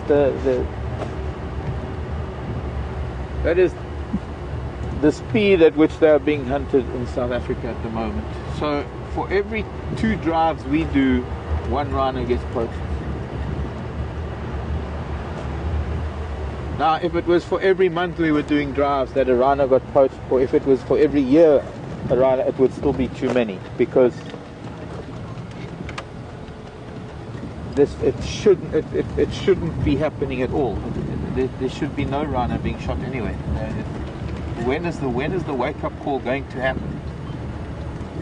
Well, we all know the answer to that, because it's just human nature to wake up only when it's too late. Hello, Kudu, with your 2 little ones.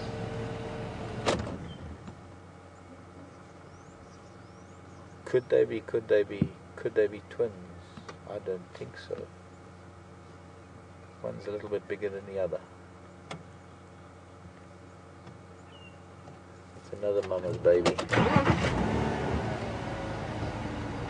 Morning, children. The buffalo we saw earlier hasn't really moved much, because sometimes buffalo don't really do much.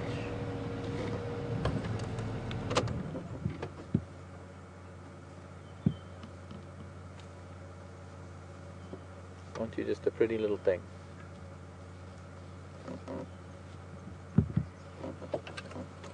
There's another mum at the back, poking her head up.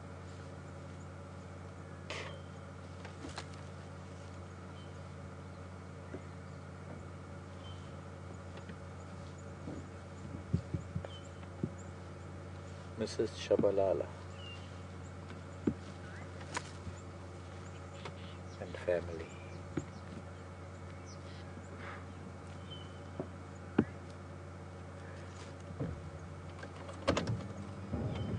Chris, there is a lot being done. I can't deny that. I can't ignore that fact that the government is doing something.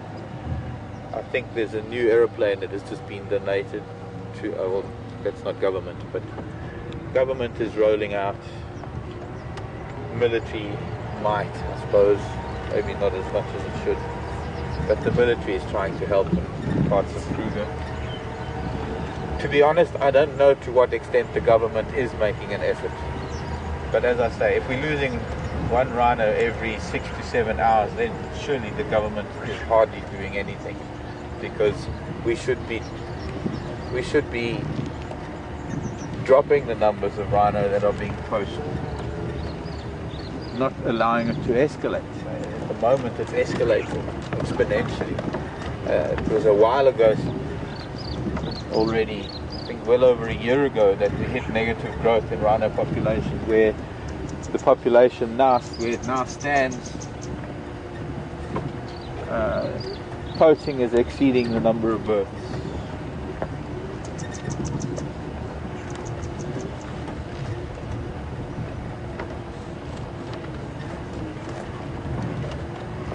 Now, I'm sure that in your presentations, or when you're talking to people about the rhino you have out there, you'd like to give them answers.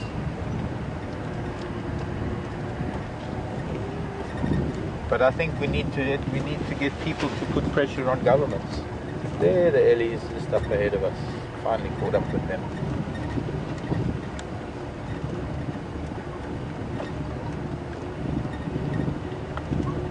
1, 2, 3, 4, 5. Whole family group. 6, 7. Hello, ladies. The ruler tree being knocked over. Let's see if I can find a nice place where we can watch them. Very dense. It's almost impossible to get in here. But if they're moving, that's quite a large herd actually.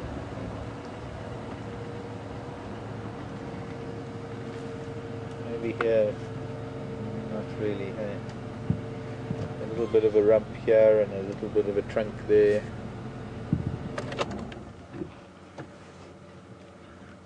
Maybe if we just sit for a bit, they will move into view.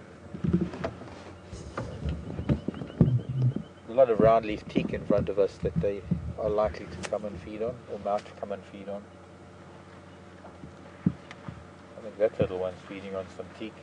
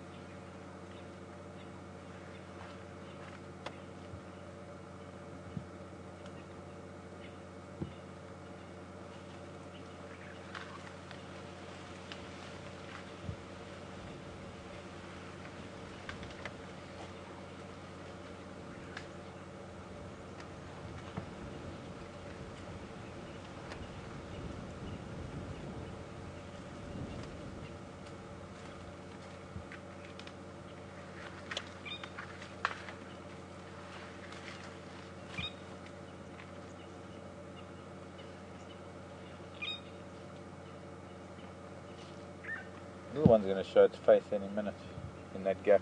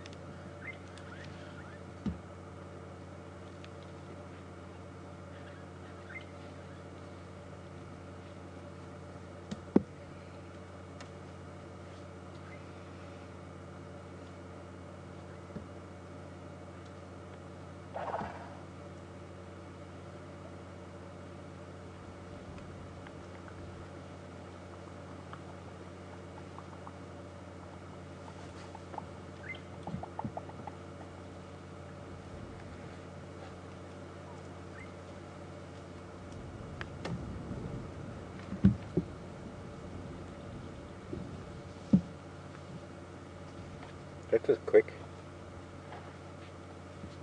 Little one running behind.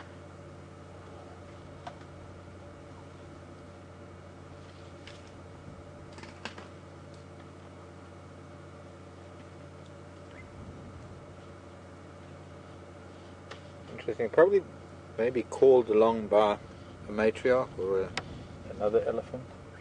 Now she's also moving along.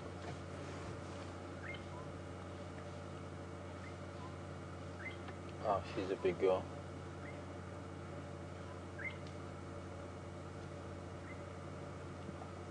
Something interesting happening behind that termite mound, that's for sure.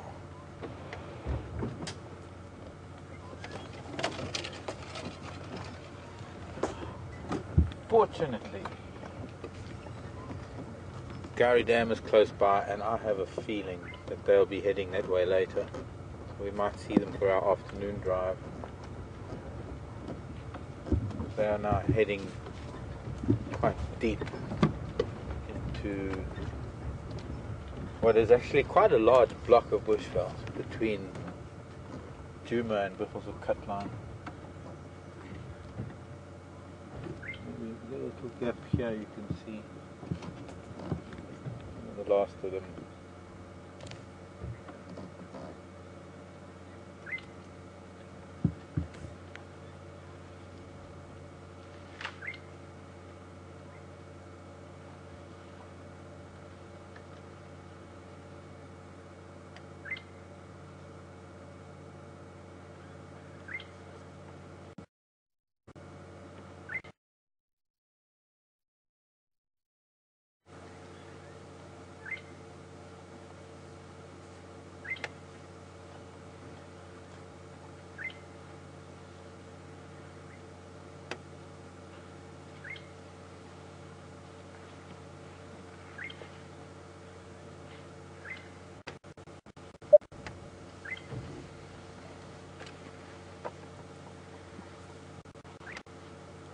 Andrew, come in.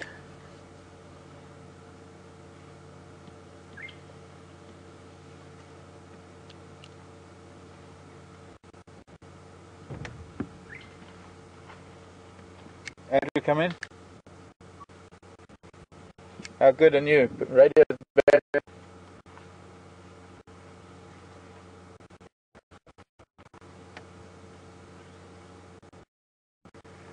Okay. I had Kahuma and Konzo heading down Aubrey's, but I'm not too sure where they went halfway down Aubrey's.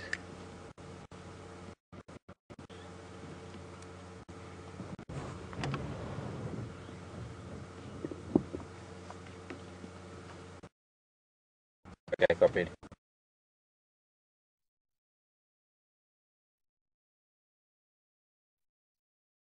Radio. And as these ellies disappear off into the green thickets, I've just heard news now, just come in now, that up on Cheetah Cutline on Central Road there's a female leopard up there. I'm guessing it might even be Karula, but it's just that time of the day, we can't get that far east. So we've been in the wrong place at the wrong time today. Sometimes it works for us and sometimes it doesn't. That's why we do it every day, so that hopefully every now and then we do manage to put time and place together and put everything into perspective. Thank you for joining me, for those of you who are still with us. Thanks for being part of our drive this morning, for the input that you did. Hope I managed to answer whatever questions that were sent. Thanks Brian on camera, Alex in final control with Mickey and Scott and Brent, Liam back in camp. From all of us here at Wild Earth, my name is Mark, and I'll see you a little bit later this afternoon, 4 o'clock Central African time. Love you lots. Bye for now.